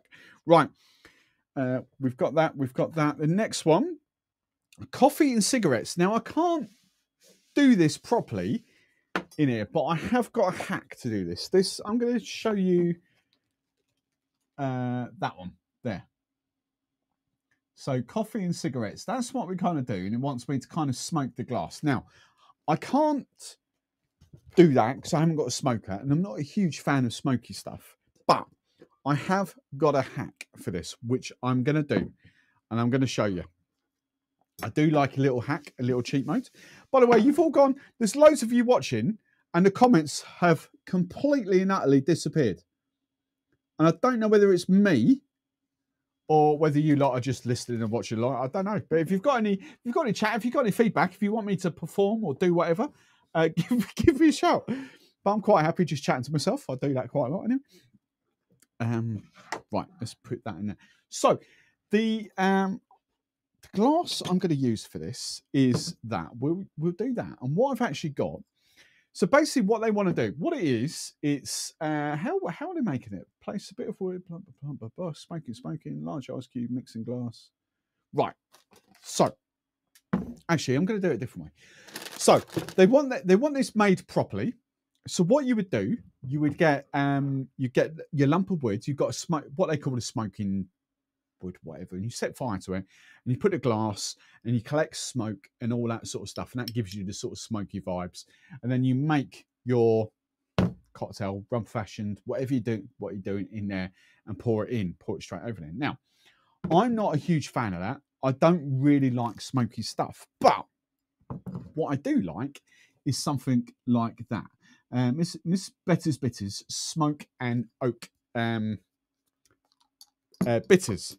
Now, annoyingly, I've put them away. But I should have a spritz somewhere. Yes, I've got one here. Hang on. Let me just decant this. There we go. Right. There we go. Right. These haven't come out to play for a long, long time, but I've got spritz caps for the top of my bitters bottles, right? So what I've got, there we go. So hopefully what you'll see, smoking oak bitters, and we just kind of line the inside of the glass like that. And that really does give it that sort of smoke effect without smoke, if you know what I mean. And I kind of like that. So then what we're going to do, this is coffee, isn't it? I think. So 50 ml of rum, 25 ml of Mr. Black and cocoa bitters. Right. So I'm going to do that. Angostura, 50 ml. Cool. I tell you what, the smoky, woody kind of notes rocking around the bar at the moment is I see the question, Scott. I'll be there in a sec. Smoking oaky notes that are coming around the bar. I get those bitters really good. There's little spritz caps on bitters that are great for that. So we've got that. We've got Mr. Black somewhere. Let's go Bundaberg, Mr. Black. 25 ml. So 50 and 25. Perfect. And then 3 dashes, apparently, of Angostura cacao bitters. Now, I'm not sure how many dashes we're going to get out of this. We can pour it. Tom, I see what you mean. I'm 100% with you, Tom. Ignore what I said earlier in jest. I'm 100% with you. Right, so.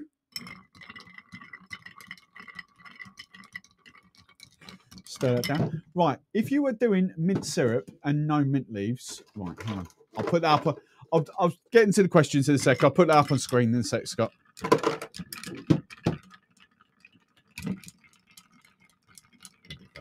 So I'm assuming there's a lot of blurb with this, but I'm assuming this is a good one for cigars. Catastrophic fire, blah, blah, blah. Skim reading. The combination of rum, coffee, cocoa bitters play perfectly together with the added dimension from smoking. Look, I know there's a few of you here, if you love that whole smoky kind of thing, get one of those, I forget what they call them now, get one of those wood block things, and you could just, it's basically a chunk of wood like that, you just put it down, you set fire to it, it kind of there, you put your glass, it kind of, smokes and you collect something. It's great. A lot of high-end cocktail bars have them. I don't really do that smoke. I don't mind the flavour of smoke, but I don't do smoke. If that sounds, if you can get your head around that.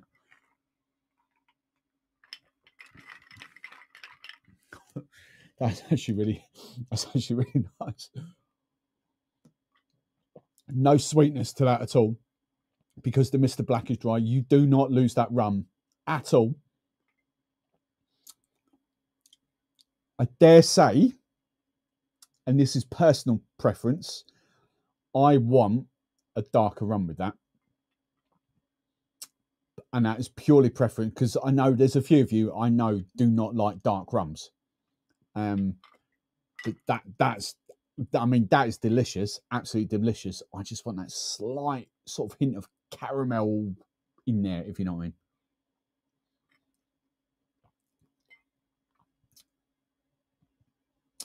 Do you know what? Do you know what that actually needs? This is going to be interesting. Oh, let's go, Angus. I was going to go the Amaro. I might just go. Oh, just broken that. I might just go the. See, it all happens on a live show, don't it? I might just go Angostura bitters in there. One more.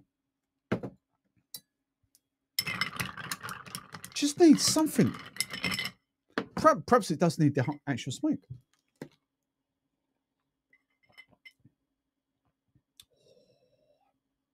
Yeah, forget that. I don't want the caramel notes from the rum now.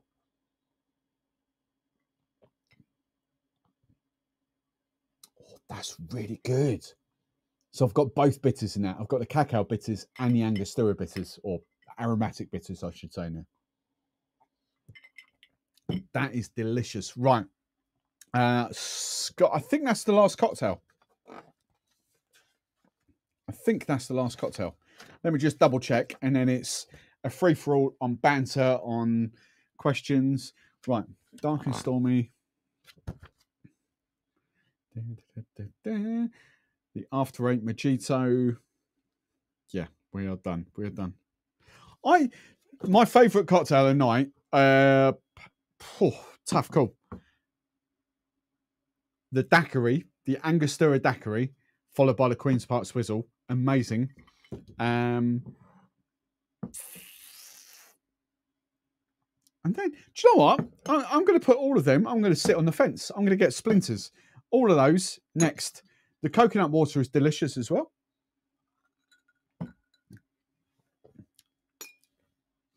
Although not now. There's too much water in it now. Right. Let's dive into some of these comments, questions.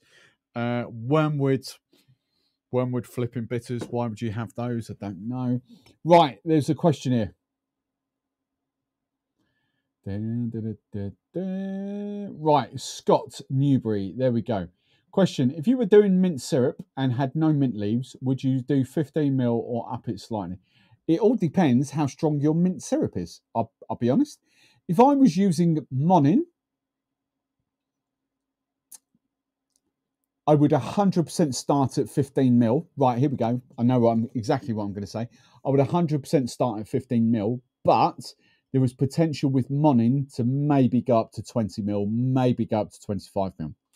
If I was using George's, William Fox's, I 100% would go no further than 15 ml because that is mint on steroids. But what I might have to do with George's is maybe add a touch of plain sugar to it, if you get what I mean. There's a very different level of mintiness and sweetness between the Monin and William Fox. All right. So Monin treat as standard, as you would. George's punch in flavour, but they do make it a little bit harder to balance with the sugar level. Hopefully you understand that. If you don't, I'll explain it a bit more. I'll try and say it a different way, but basically George's is extra minty, but you kind of might have to add extra sugar to it, if you know what I mean. Right. I'm just interested in what you're making, Mark. Do you know what? I was skim read before I was waiting to come on the live. I was skim reading that whole chat with the what's it called, paranormal activity with all that. That's quite fascinating, actually. I'll go back and read it properly later. Like the hack. Cheers, Wendy. I'm full of hacks. I'm on the Xmas cake rum. What's that? You're right, Mark. On the Xmas cake and rum. Christmas cake already. Where's Mummy Barman tonight? Mummy Barman will be watching I'm a Celebrity or whatever the hell was on TV. She's probably in the jungle, yeah. Or not. Question, right, Steve, Havana Steve.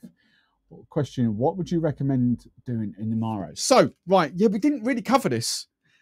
I have done the video, but I'm assuming a lot of you would have seen the video, but you don't have to. So, we're going to do it right here.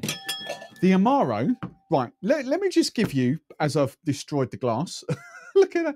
Look at that. Can you see that? A broken glass there. Destroyed it. Let's get another. And I'll try and give you tasting notes on this, although there's not much to kind of talk you through. Bakes, I've seen that. I'll get to that in a second as well. Right. Are you Ant Bakes in Discord? Ant Bakes? I'm sure I've seen that in the non-members area. I'm sure I've seen that. Right. So what these are, what this is, right, hang on. Because some of you might not have even seen this. Right, let's just have a look at this, right? Amaro de Angostura. And I'll kind of, I know Danielle explained it, but I'm just going to give you layman's term of what this is. Right, there we go. 35% ABV. Right. I'm going to give you layman's term what Amaro is. Okay, so Amaro is basically a liqueur. Don't think of that as sweet, but a liqueur in that sort of sense that has a collection of herbs and spices. So, hang on, that's the obvious one. That is actually an Amaro. Okay, it's a category. So that's an Amaro. Aperol is an Amaro. Jägermeister is an Amaro. Okay, so you can appreciate that versus Jägermeister instantly have got different flavor profiles. So an Amaro is not a specific thing. Suze, have I got the Suze here? Suze will be here somewhere, I think, because I don't think it's a drink stuff. But a lot of you will know exactly what I mean by Suze. Suze is also an Amaro, and it's a gentian liqueur. So don't think Amaro is universal. Don't think you can have one Amaro that goes into every single cocktail. All Amaros will be different. There was one more I was going to show you, and it should be right here if I can see it.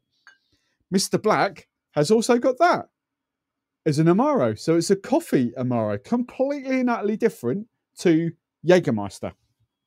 Completely and utterly different to what have I just said, to Campari.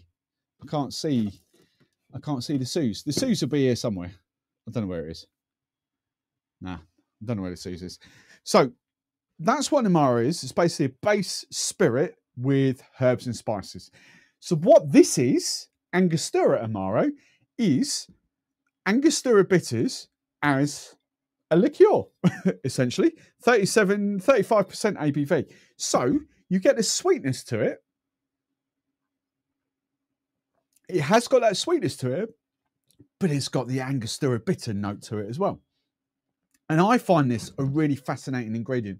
It's a cocktail I'm doing very soon on the channel that has a pimento dram. And I think this is a hell of a substitute for it. It's really good. It's basically, best way to describe it, Angostura bitters liqueur. That's the best way I could describe it. Angostura bitters with sugar. Not overly sweet, but it's phenomenal. I absolutely love it. So the cocktail that Anna, you hopefully should have heard Anna. I know it was a bit breaking up and stuff, but the cocktail they were rocking out at Rumfest was, I'm going to do it with, I'm actually going to do it with the 7. But it was 1824. It was their 1824 rum. Hang on, let's do this now. Oh, hang on. Hide. It was the 1824 as a Manhattan, essentially. So that instead of vermouth. So I'm going to do a little one. So we're going basically 50 ml, say, of your booze. And then you would do 25 ml of your Amaro. So I've done 25 and I'm going to do 15. There we go. That is as simple and as technical as it needs to be. You don't need to add bitters to that at all. I'm just going to add a bit of ice. Kind of stir that down. I think she did use cacao bitters in that, chocolate bitters as well. I'm going to use my Miss Better's. Sorry. I'm going to use my Miss Better's chocolate bitters in here. There we go. Little bit of chocolate bitters in there. And then it's a stirry. I might have to use the lele stick. Where's my bar spoon? Oh, well, that's going to be a pain in the backside, isn't it? Where's my bar spoon gone? If you can see the bar spoon, there it is. If you can see the bar spoon, right. I always pick this glass up for stirring. I completely forget. It's like,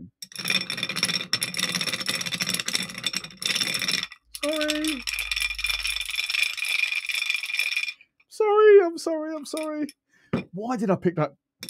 I've done that so many times. I completely forget because I don't know whether you can see the glass. It's kind of hexagonal. It makes a bloody racket. And I've gone to do that in videos so many times. I was like, you twat. Right, bear with me. 2 seconds.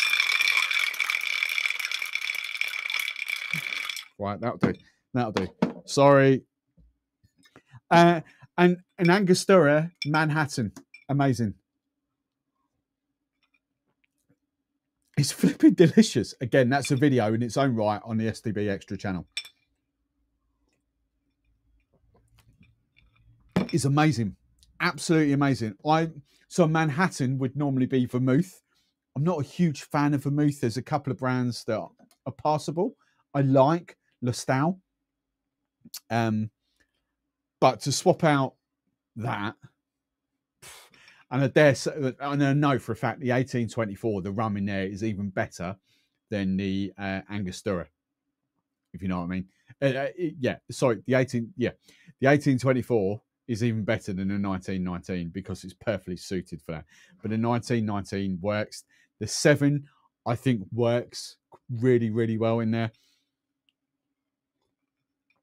But the 1824 has got a little bit more depth of flavour.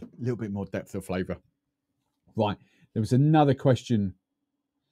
I'm sure there was another question up here. I'm scrolling back.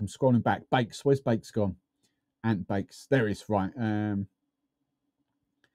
Right. Is there a better coconut rum than Coca Cano? You've recommended it, and honestly, Steve, you are rarely wrong. It's the best. Oh, yes, I did see this. Right. Right. Let's put this into perspective. Coca Cano is, so Coca Cano, for those of you who don't know, is, I'm not saying it's that rum, but it's Wray and Nephew rum with coconut. That's exactly what Coca Cano is. Coca Cano is a Wray and Nephew brand. All right. Weirdly not available in the Caribbean or in the US. It's only available in the UK. Weirdly, I still don't understand that, but it is Wray and Nephew. It's a Wray and Nephew brand. Wray and Nephew obviously own Appleton as well. Appleton and Wray and Nephew are one and the same. So it's a decent rum, but the coconut is amped up. It's a sweeter coconut. It's very in your face. So what I take from this, and is it? I'm assuming it's Ant or Anthony, whatever your first name is. I'm really, really sorry. Bakes, however you want to be known. What I'm assuming is you've got the sweeter tooth, because if that's the best coconut rum you've ever had, I'm assuming what I'm about to say you might not like. Okay, for me, what is actually better? Oh, I can't reach. There we go. Is a Luna, but a Luna is very different. A Luna is dialed back and sort of toasted coconut flavour. Not as sweet. Really not as sweet. I use Coca Cano on hen parties because I know that'll be wasted on them. I know that for a fact. So I use Coca Cano for hen parties, no questions asked, because that is exactly the market it's for. I flipping love Coca Cano, to be fair. It's luscious, sweet, coconutty, in your face. You know, it's amazing. But for me personally, coconut daiquiris and all that sort of stuff, I actually go stuff like a Luna. I would talk about plantations cut and dry, but you know, unless you're in Barbados, you can't really get it. I've still got my little, I kind of have a little nibble at it there, like a couple of mil here and there, but I've still got my little stash of plantation cut and dry.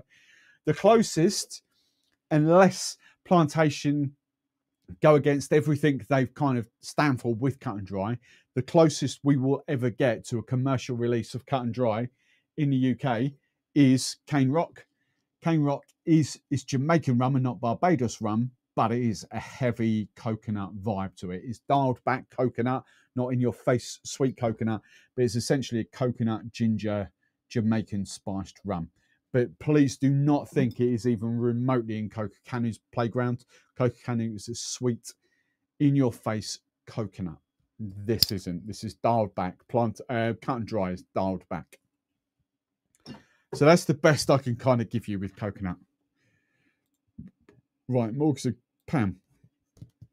The gas has started to hit me now a little bit. New fan of Angostura here, slightly hungover, so might need an early night. Honestly, I love, you know what I'm like with column still rums. I absolutely adore Angostura. You know, you can see that's a brand new bottle of 7. You know, you can see how much 1919 I go through quite a lot. I'll be honest, the white, if you're brand loyal, Angostura White 100% does the job for you. 100%. It is a cracking white rum. If you're not worried about brand loyalty, for me, there are, I was going to say better. I'm not going to say better. There are other white rums I appreciate more than this. Genuinely, my honest belief in this is a 37.5%. My honest belief, if that was 40, I think that would bring a whole different thing to it. I think it just needs the bump in alcohol. I think that's the only thing. I don't think 37.5% does this rum justice. They're experts. They are blenders. There's a reason they blend it at 37.5% instead of 40. They obviously think it tastes better at 37.5. I just want that extra little bump in alcohol in that. It's not bad tasting. I just lose it a little bit in daiquiris, in mojitos. My own personal viewpoint, you know, I would genuinely love to see that at 40. I would genuinely love to sort of see that at 42, but 40 for me would probably complete. I've tasted a lot of rums at 37.5%, and I've tasted a lot of rums at white rums I'm talking about at 40%. And while they're not the same rums, the 40% just have something extra about them. And I'm convinced if that was 40, I'm convinced it would revolutionize that. I think that would potentially be one of the go-to column steel white rums because it does taste really good. It just lacks the bump in alcohol that you want. It's just a weird thing. 37.5, it doesn't sound much, but 37.5 to 40 is just, it isn't much. In the grand scheme of things, it's peanuts. It's 2.5%. But it's just this weird thing. Things come out to play more at 40%. Things come out to play even more at 42 and 44%, 45%. I would love to taste that at 40. I would absolutely love to taste that at 40. So yeah, that's that. Coconut rum, I'd say no. Coconut liqueur, bounty. But the question, here we go. I love these. Well trained. Right. Can you explain the difference between being a member and a non-member of the Discord? Right. So yes, the membership. Right. The membership on Discord. So what you have to do, and this will be changing in January, February time. But at the moment, if you are a member of my YouTube channel, so if you click join, and you pay your £5 a month, $4.99 a month, you DM me, private message me, and I unlock the rest of the Discord for you. I'll be honest, the outer part of Discord is not that lively at all. It really isn't. The membership area of Discord is literally on fire. You know, there's an extra I think it's 40. I don't know without counting up. I'm going to say 40. Probably 10 of those are not used too much. We've got rums. We've got so we've got a rum category alone, which is separated up into groups. So we've got the order of the string, which is plantation essentially. We've got the plantation group. We've got Spanish style. We've got French style. We've got English style. We've got UK rum threads in there where we chat about UK rums. What's the other rums we've got in there? Sherry aged, Barbados. Hang on, let's get rid of that. Barbados, Jamaican, Cuban. We've got all those threads where we talk about the different rums in there. I go into, I'm very rarely in the sherry, for instance, except if I'm winding windy up. But I kind of in the Cuban a little bit, and the English and the UK. I'm now unofficially the official UK rum ambassador. I'm going to big up UK rums. I've got this thing for 2023. I'm going to big up UK rums. So that's what we're going to do in there.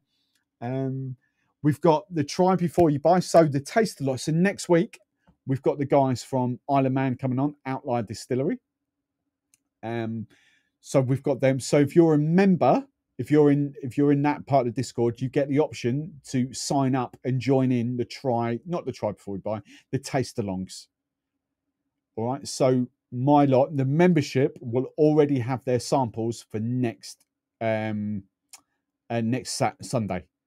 So we've got these two rums next Sunday, which I'm really looking for. I cannot wait. I'm really looking forward to seeing your reactions to these. So we've got Hooley, white rum, Manx. It's not Manchester, it's Isle of Man. That's really confusing as well, because Manx is Manchester as well. But we've got that, and we've got that, which is Hurricane, not Hooligan. 64%. I cannot wait to see and hear the members' feedback on these two rums because I've fallen in love with these. Distilled from scratch in the Isle of Man. Rick and Ian, I cannot wait to have those two on next week. That is going to be phenomenal. So you get a chance to be involved in those. Plus, I've got to try before you buy as well. You know, all of these behind me. You can get a 30ml dram. You can try them at home without having to buy a bottle to see what they're like. So there's a lot of membership perks. It's a £5 a month. It will be changing in January, February time. January, hopefully, it'll be. I'll still keep the membership there in Discord, in YouTube, but I'll open the membership on Discord. So it'll be a Discord membership thing. So it should be a lot more fluid, a lot more automated, if you know what I mean. But that's for me to talk about in end of December, January time. But yeah, basically for a £5 a month, buy my stuff, your rum world changes. Right, Roberts. Oh, Trinidad Sour. I just saw the words Trinidad Sour. Yes, I made a Trinidad Sour once. Angostura bitters as the base. It was a bit much for me. Right, the Trinidad Sour is amazing. I'm going to have to hold up. Trinidad Sour is amazing with that. I genuinely do not comprehend people that want to drink that neat. I just don't get it. I've seen it, as I said in the live. I've seen it on videos. I've seen other bartenders do it. I don't comprehend it. The Amaro, 100%. Yes, you have to play about with the ratios, because that's got your sugar in it already. You might want a little bit of extra sugar. It's up to you. Maybe not for me, but you know, it's a dialed back, more friendly version of Angostura bitters. That's the best way I can describe it. So it's 100% going to be that sort of drink. Right. Jaron. I like that. I'm going to call her that now. Jaron. I'm assuming that's Karen. Karen Kalani. Kalani, yeah, it's a Mexican. I love Kalani. Kalani. Oh, if I can get my belly over the top, Kalani. Kalani will be here as well. I'm not sure I can get my belly. Hang on, bear with. I've always got some Kalani. I've just destroyed some bitters gone somewhere. That's Kalani. It is a liqueur. It's not a rum, but it just tastes like dipping your straw into a coconut, to be fair. It's amazing. It's Mexican as well. 30% ABV. So it's, you know, it's a healthy liqueur. It's better than Malibu. Malibu's what, 17% or whatever the hell it is. Bounty is another coconut liqueur. There's a lot of coconut liqueurs out there, but coconut rums, there's a handful, if that. Right, hide. Not Campari. Oh yeah, Campari. Got that. Philip never liked Campari. See, this is the thing, right? I've never liked Campari. I'm the same. I've never liked Campari, but I now appreciate that 15ml in a cocktail. As long as it's balanced, it's a game changer. It really is. It may be an age thing. I cannot drink Campari straight. I could not drink Campari in orange, Campari in soda. Anything like that is way too bitter for me. But 15ml in something like the Jungle Bird that's blended down, or whatever you want to call it, flash blended down, honestly, it's a game changer. I'm definitely restocking. I need to restock. There's quite a few things I need to restock here. But 100%, Campari is a permanent stock for me. Definitely not drinking it neat, but that little touch, that bittersweet thing it adds to cocktails, phenomenal. Absolutely phenomenal. So bear with it. Don't write it off. Don't have it on its own. Don't have it with soda, but definitely try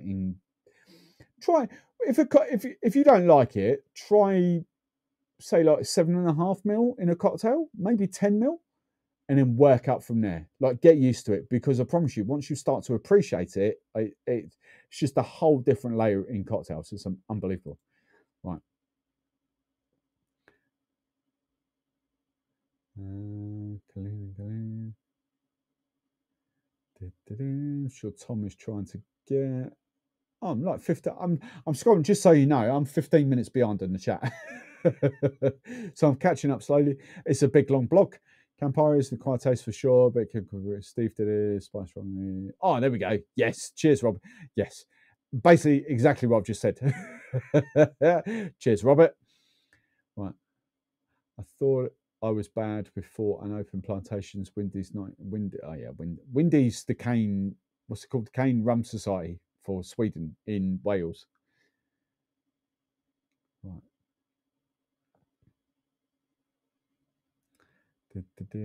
Right, Philip.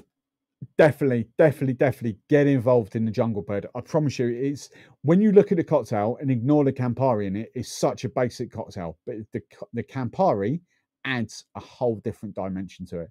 And that opening line, I can still envisage what I said in that opening line of the video. And I think it was something like, basically the whole premise was when I shook the cocktail, it didn't give me the same vibe as when I flash blended. When I flash blended that cocktail, that's when I fell in love with it. But the Campari, that's what I mean. Shaking it with Campari isn't the same as flash blended it with Campari. It's this weird thing in my head, and it's phenomenal. And I've fallen in love with that cocktail now. Absolutely. Right, hang on. How do I hide? Hide. There we go. Right. Would be interested in swapping a vermouth with a bit in El Presidente. That, yeah, definitely. Love the cane rock question. Here we go. That's what I like. Ants on it, innit? Is it Ant? Is it Anthony? Is it just Bakes? What are we calling you? Bakes, makes? What are we calling you? I want a rum with you. How and when can this happen? And the rums are on me. I want to quiz you on rum. Where are you? if you're in the Caribbean, if you want to pay for a flight over, I'll come over. But I've got a sneaky suspicion you're in the UK. Where are you? The next big meetup is going to be Rumfest, Manchester Rumfest in July. But we can arrange something before that, depending where you are in the country. Because next year I'm getting out and about a lot. There's so many places, so many bars I want to go, so many tastings I want to do, so many distilleries I want to do. So I'm going to be on the road a little bit next year. Because I'm the UK rum ambassador. I just need to pull my finger out the backside. So yeah. Oh, hang on. While I like Bumber crack and cut to the spice, I will try a Luna. Oh, okay, so right. Ants on there.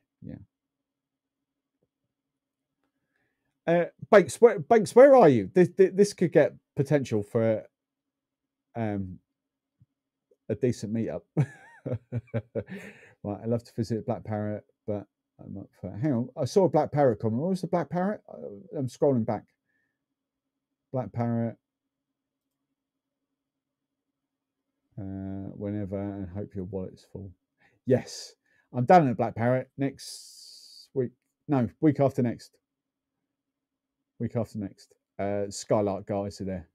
So we're having a tasting of some benevolence. And dry auction up north. Join the family bakes. I love it. Everyone's bullying bakes. Bakes £5 a month. What's a £5 a month? Come on. Recession. There's no recession. Don't listen to the media. The recession's not coming. You know, just work a bit more, sell a bit more stuff. You know, easy. Recessions. It's all media hype, innit? Sorry for those of you that have got mortgages and stuff like that. Should laugh. But no, yeah. Don't get me started. That's a whole different conversation. Anyway. Oh, yes. See, I love it. I love the rum community. I love you lot. You lot are phenomenal. Right. You are where I was 3 years ago. There's a lot to get through. Education and tastings. Hope you'll be like me, being freed from the matrix. What? Hope your mind. Ah, right. Okay. Take the red pill.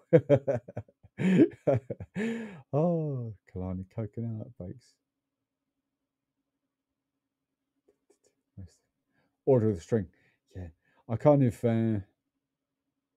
this order of the string shenanigans happening next year. Watch this space. I do love you. That's the thing, you know, and I can now that you know we've gone past we've gone past the 10 o'clock watershed, you know, when all the people that are just tuning in for the first time are kind of left and all this. I know it's the hardcore lot that's still here. You know, there's certain things I can do on this channel, like the live streams have to move to the other channel. They have to move to the STB Extra, because that is what is holding this channel back. Because this stream alone will have had 200, 300, 400 people tune in. I'll see the stats afterwards. We'll have had whatever, bare minimum 250 people join us. But people don't do live streams. People don't only want 5 or 10 minute videos. So they just haven't got the attention span. So YouTube sees that as a signal and it's like, oh, they're not interested in this content, and stops promoting the channel. Right. So what I need to do is use this channel as the funnel and just have content where the average view time is 50, 60% of a video. Use that as the funnel and use STB Extra as the stuff where I just do this, where I just chat, talk bullshit, talk, you know, I've got so many videos. Honestly, I could rock out a video every single day on the STB Extra channel at the moment. I've got so much planned. And then it's without, I forget who it was now, Henry, German Henry. You know, Steve, you've not even done those yet. You know, I can't talk about these on this channel because it just won't get the views. Irizo, the Isan Thailand rum, the Novofogu, the sugarcane juice rums. I cannot do those rums on this channel. They just will not get views. No one's interested. So that, and I want to do the take. I've not even opened them yet. These genuinely have not been opened. So I kind of want to taste them. I want to do a video. I want to do that. So that's STB Extra. That's why I've done the second channel. I should have launched a different rum channel August last year. Should have done that. Hindsight, wonderful thing, etc., etc. But this channel has got to be the funnel. It's got to be cracked, you know, really drilled in, clickbaity titles to bring the rum community in. And then once they find this, once they find STB Extra, then, you know, the real hardcore fans are involved and we have lots of fun. There's lots of education. It's just the way YouTube works. It's not a bad thing. It's a good thing because it pays my bills, pays the wages and all that sort of stuff. But to grow is where it is.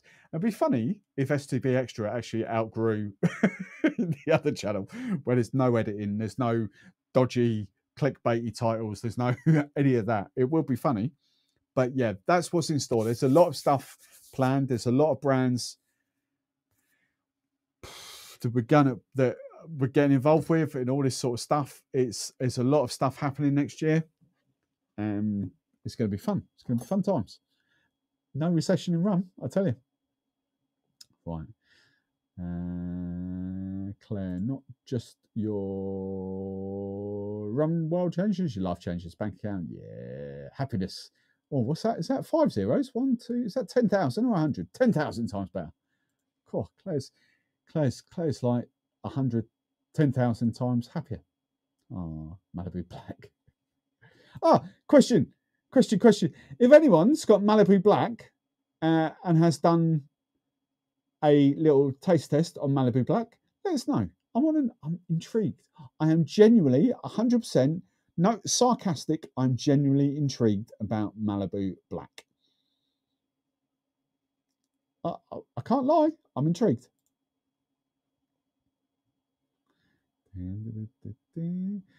Question. Oh, Ants, he's on there. When I'm an alcoholic from rum drinking, will you come and see me in the hospital? You run this out. You won't be an alcoholic. You're wrong, Steve. I'm never wrong.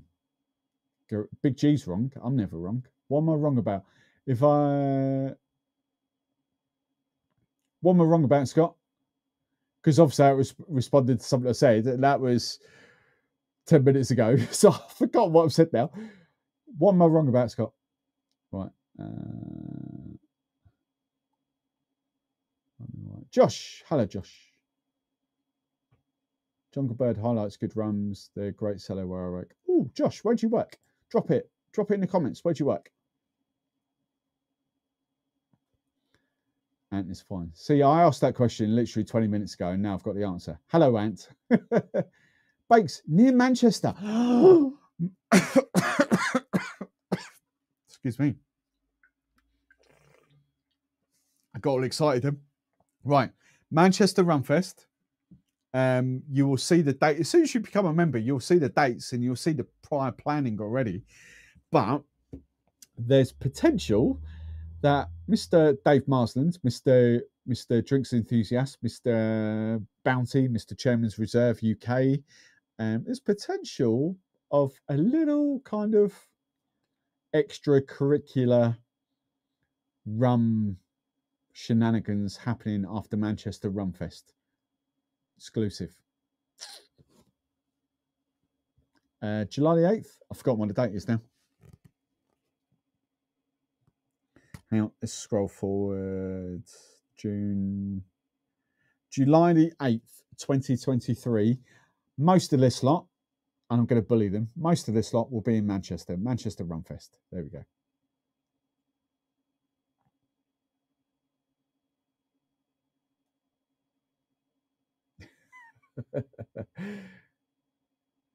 What is he a bit giddy? I would normally only buy for Jennifer Lawrence. Okay, I'll take that.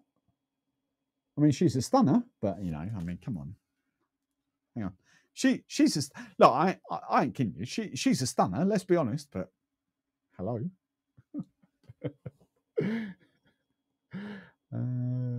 Right. The comments are getting a little bit funny now. Right, the wife bought a stick. What? The wife bought a stick on for soup. What's a stick on for soup? Wife bought a stick on for soup. I'm well on my way to burning it out with trying to blend too far. I've no idea what that means. There we go. Oh, I love autocorrect. Right, stick blender. Yes, right.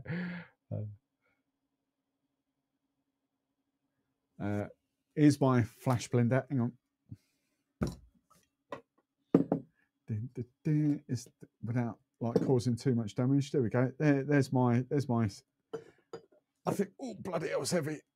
One-handed heavy. There you go. That's my little. It's a little buffalo. Little buffalo. Look. It's like 100 quid. It's the best 100. Generally, the best 100 quid I've spent in this bar.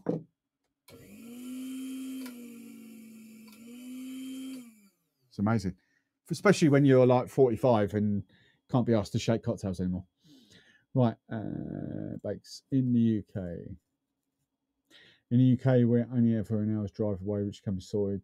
I tell you what, if it was only an hour's drive away, I'd be bloody home in Cornwall every weekend. Hour's drive, it's like 6 hours to Cornwall. What are you talking about? It's like 4 hours to you in Manchester. What? Flipping hell.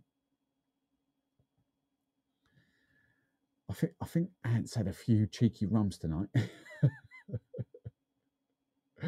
Bakes, if you right by the time I wake up in the morning, if you haven't joined, you know, all this chit chat, you know, back yourself, back your chat. Come on, back your chat. Fiver, join in. You know, I'm only friends with people that pay me.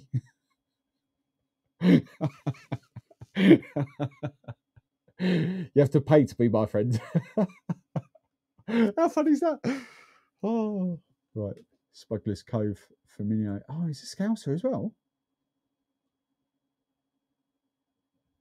Bob's St George. What? Smuggler's Cove a few months back. Apparently loved tipping very well. Trying out rums.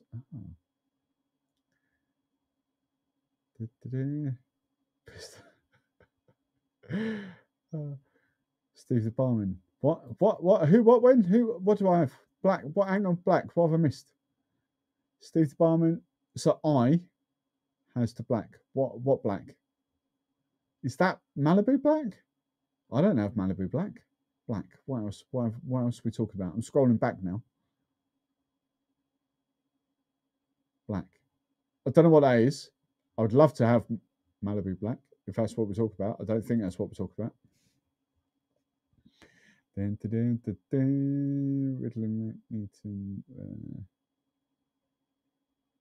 So hang on. Right. And are you telling me when you said near Manchester, you actually meant Liverpool? That's really funny. Yes. See, look, this is what's going on, right? July the 8th. This is Manchester Rum Fest. This is going to be huge because we're all going to be up. So Manchester Rum Fest is just the Saturday, and it'll be 12 till 5, maybe 12 till 6, whatever it is. 5 hours in Manchester, but the hardcore will be up there Friday night. We'll have dinner Friday night. I'm going to sort out well, there's two possibilities. Option A, it's not an option. It depends how it goes with Dave. I'm going to work this out. But option A, I'm going to take care of Saturday night, and we sort of have a sit-down dinner. But I've got a funny feeling Dave might be looking at a rum tour. We've got ideas. So there might be a rum tour on Saturday night. Not the after party thing that we did. Like, that was dull and boring. That was pointless last year. But a kind of little bit of a rum tour next year. And then on Sunday lunchtime, 100% Albert Schloss Sunday roast. You have to do Albert Schloss Sunday roast.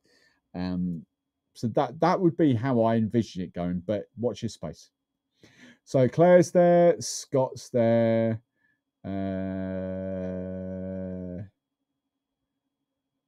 Tom, I'm not sure if it's in Tom's vicinity. I mean, Tom lives in Manchester, but he only ventures out 3 miles down the road. So I don't know whether Tom's going to make it. You know, it might be too far for him.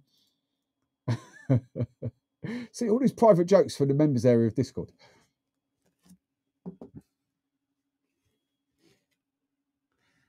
Manchester. Yeah, Manchester Rum Fest. So do it. Let's all do it. Carl and Allison, Positive Audio, Liverpool. Do it 100%. Manchester Rum Fest. It's on there. Right.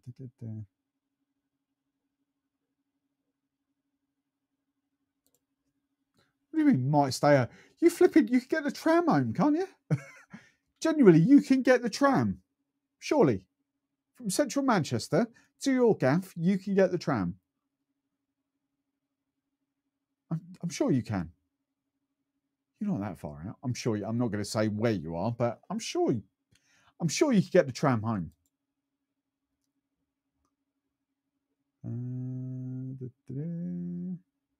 Yeah, there you go. If anyone wants to join, if this is that, you just literally go to my YouTube channel, click the big ass big ass join button. Buy my stuff.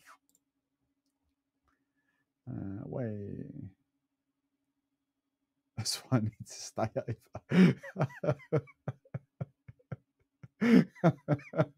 Very cheap. Oh, I love this. Right, hang on. Right, yeah, this Malibu Black. I know you've got the Malibu. What Windy said something about black, but you didn't say Malibu Black. Where's that black comment? What was all that about? I'm just looking at Discord. Windy, right. Windy's in Discord. I get it.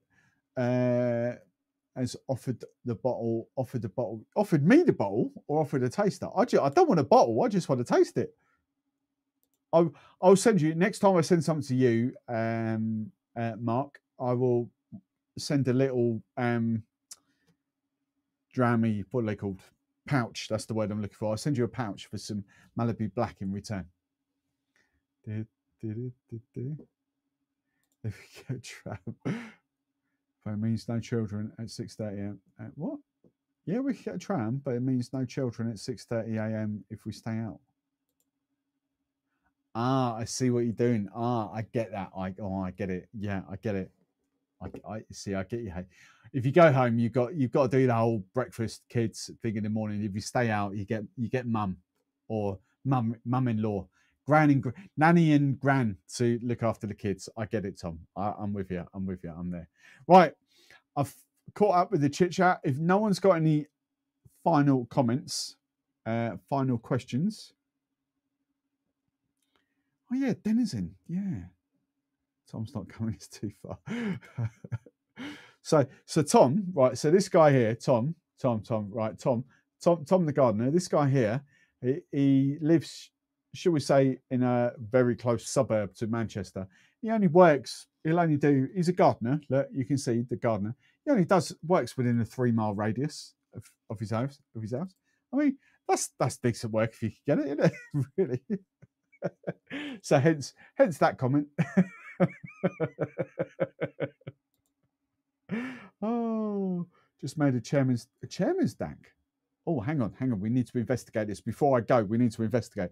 A chairman's DAC, Havana Steve, Stephen Beck, Havana Steve. Which chairman's? Chairman's White or Legacy or Original? What?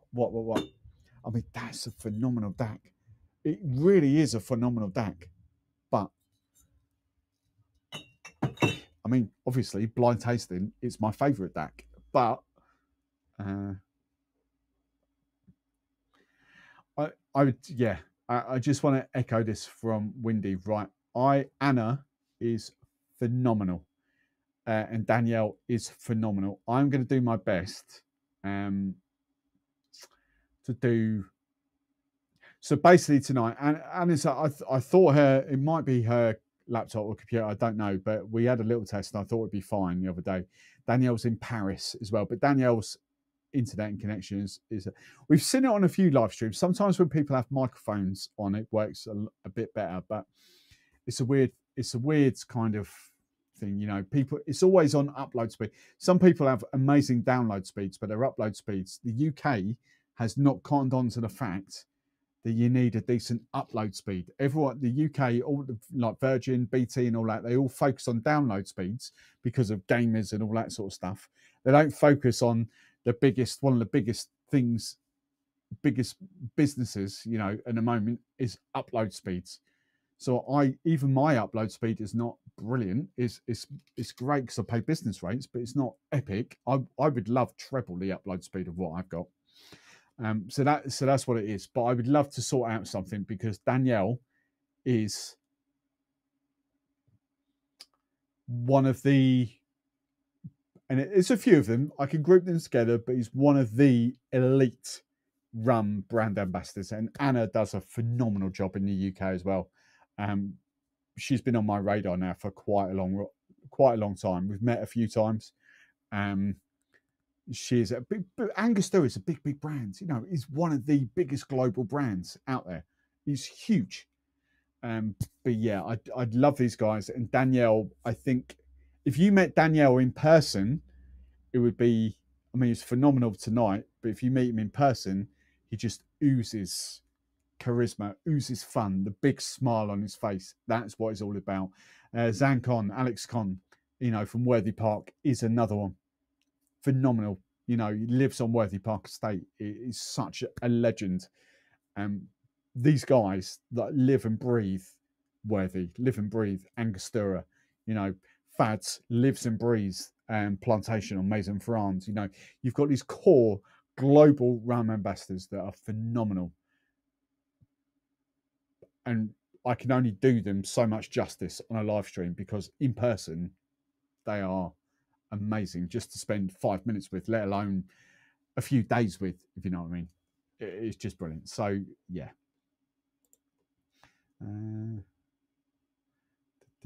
Right.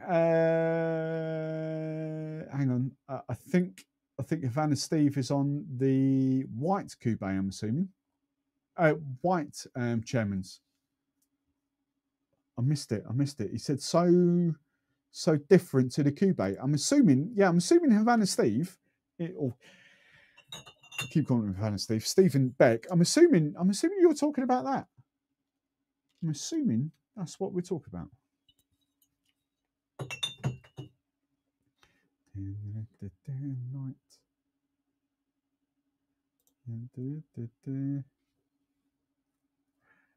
Tom, no, because it's upload speed. It's not basically how this system works. This system goes to a central server. It doesn't come here. I upload to a server. It's like Zoom. It is effectively like Zoom. That's all it is. But it just relies on people's upload speeds. And this is a bit more in depth than Zoom. If I started using Zoom, I wouldn't be able to do all this. I wouldn't be able to do slideshows. I wouldn't be able to do comments on screen and questions. The people wouldn't see the questions. That's why I don't use Zoom. This is a dedicated live software. But what this is, it's a central server and people dial into that. So it relies on people's, I can have up to 10 guests. Doesn't affect my upload speed at all. because I upload to the server. So yeah, as I say, it's a bit. It's more. It's the features and benefits are more technical than Zoom, but sometimes to bring it back to basics, like I can if I did the Zoom chat, I would have to just finish it there. I could not carry on and just do the comments like this. I could not interact with the comments on Zoom. There are no comments. So that's the trade-off. You know, this becomes interactive because of the software I use. But Zoom, the big difference as well, this is what I want to point out. Zoom, this is when everyone's upload speeds are bang on, this is HD. With Zoom, it's not. So for those of you watching at home with a TV, you know, you're going to get blurry images, or not blurry, but not crystal clear images when everything's perfect. So that's why I use live streaming software and not Zoom. Zoom is like 720. Zoom is not 1080. It's not HD. And I know because I can see the stats. I know so many people watch this back on the TV. So yeah. James White. Okay. I'm first. Right, I think if you don't have what? Hang on, what's this? Oh, I didn't mean to start that. What's Steve O saying? If you don't have 10 plus up, you ain't going to stream. Yeah, that. So basically, this is my editing. So I know I'm sorted. This is my editing PC, and I've got 50 meg on the up. You know, that's, you know, I have to have that. Some people dial in and they've got like 2 or 3 meg. Becky, Old Mother Hunt, literally had 3 meg on the upload a couple of weeks ago. She went out and bought, that's the difference. She went out and bought an Ethernet cable. So she was hardwired in. When people are doing it over Wi-Fi, even if they've got 10 meg on the upload over on Wi-Fi, it just doesn't work. So I'm all hardwired. I'm cabled, you know, Ethernet cables, the works. So, you know, I know it's never my stream. But yeah, you know. After show party. Right. Right, I'm going to call it quits there. 10:30. I'm so looking forward to next week as well. I'm going to do a test with the guys next week, early on the week. I'm going to make sure they've got Ethernet cables. They should be fine because we've chatted a bit. They should be absolutely fine.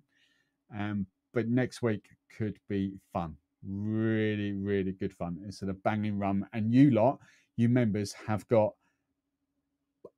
extra because they've been so good. They've sent, this is, you know, they've sent all this rum.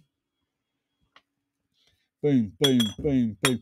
And oh, by the way, I can't wait to actually christen that.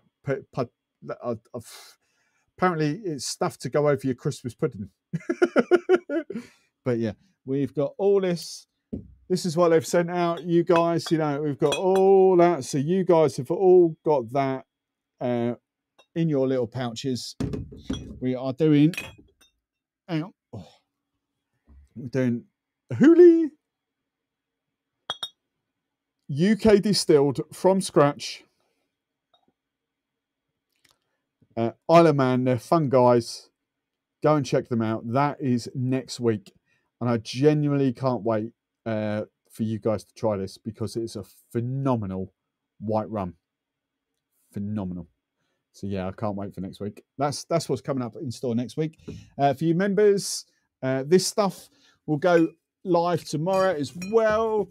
So this is the taste along on the 4th. I nearly dropped that then. So so this will go live. Flipping now, I've got these. Let's just put them there. 970. Boom. Hang on, there we go. Oh, this stuff is absolutely amazing. Look at that.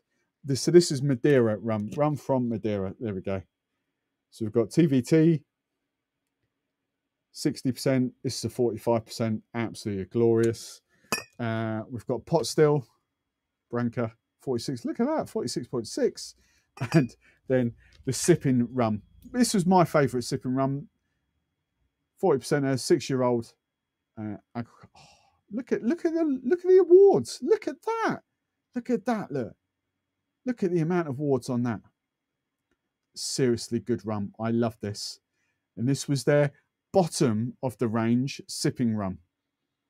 Bottom of the range. It was my favourite by a long, long way. So that will go on, not on sale, you know what I mean. That will be available from tomorrow in the membership area for you to sign up for, and then we'll get that shipped out. So thank you very much for watching. 10:30. Many thanks, Mark. Great show. Blah blah blah. Thank you. Cane juice. Honestly, that is just like nectar. This is just flipping amazing. I'm going to send out some instructions for this as well, but you don't need to worry about it. But the Hoolie and the Hurricane. Of course, stop calling it a hooligan. Hoolie and the Hurricane next week. So thank you very much for watching. I'll see you next week. Toodaloo!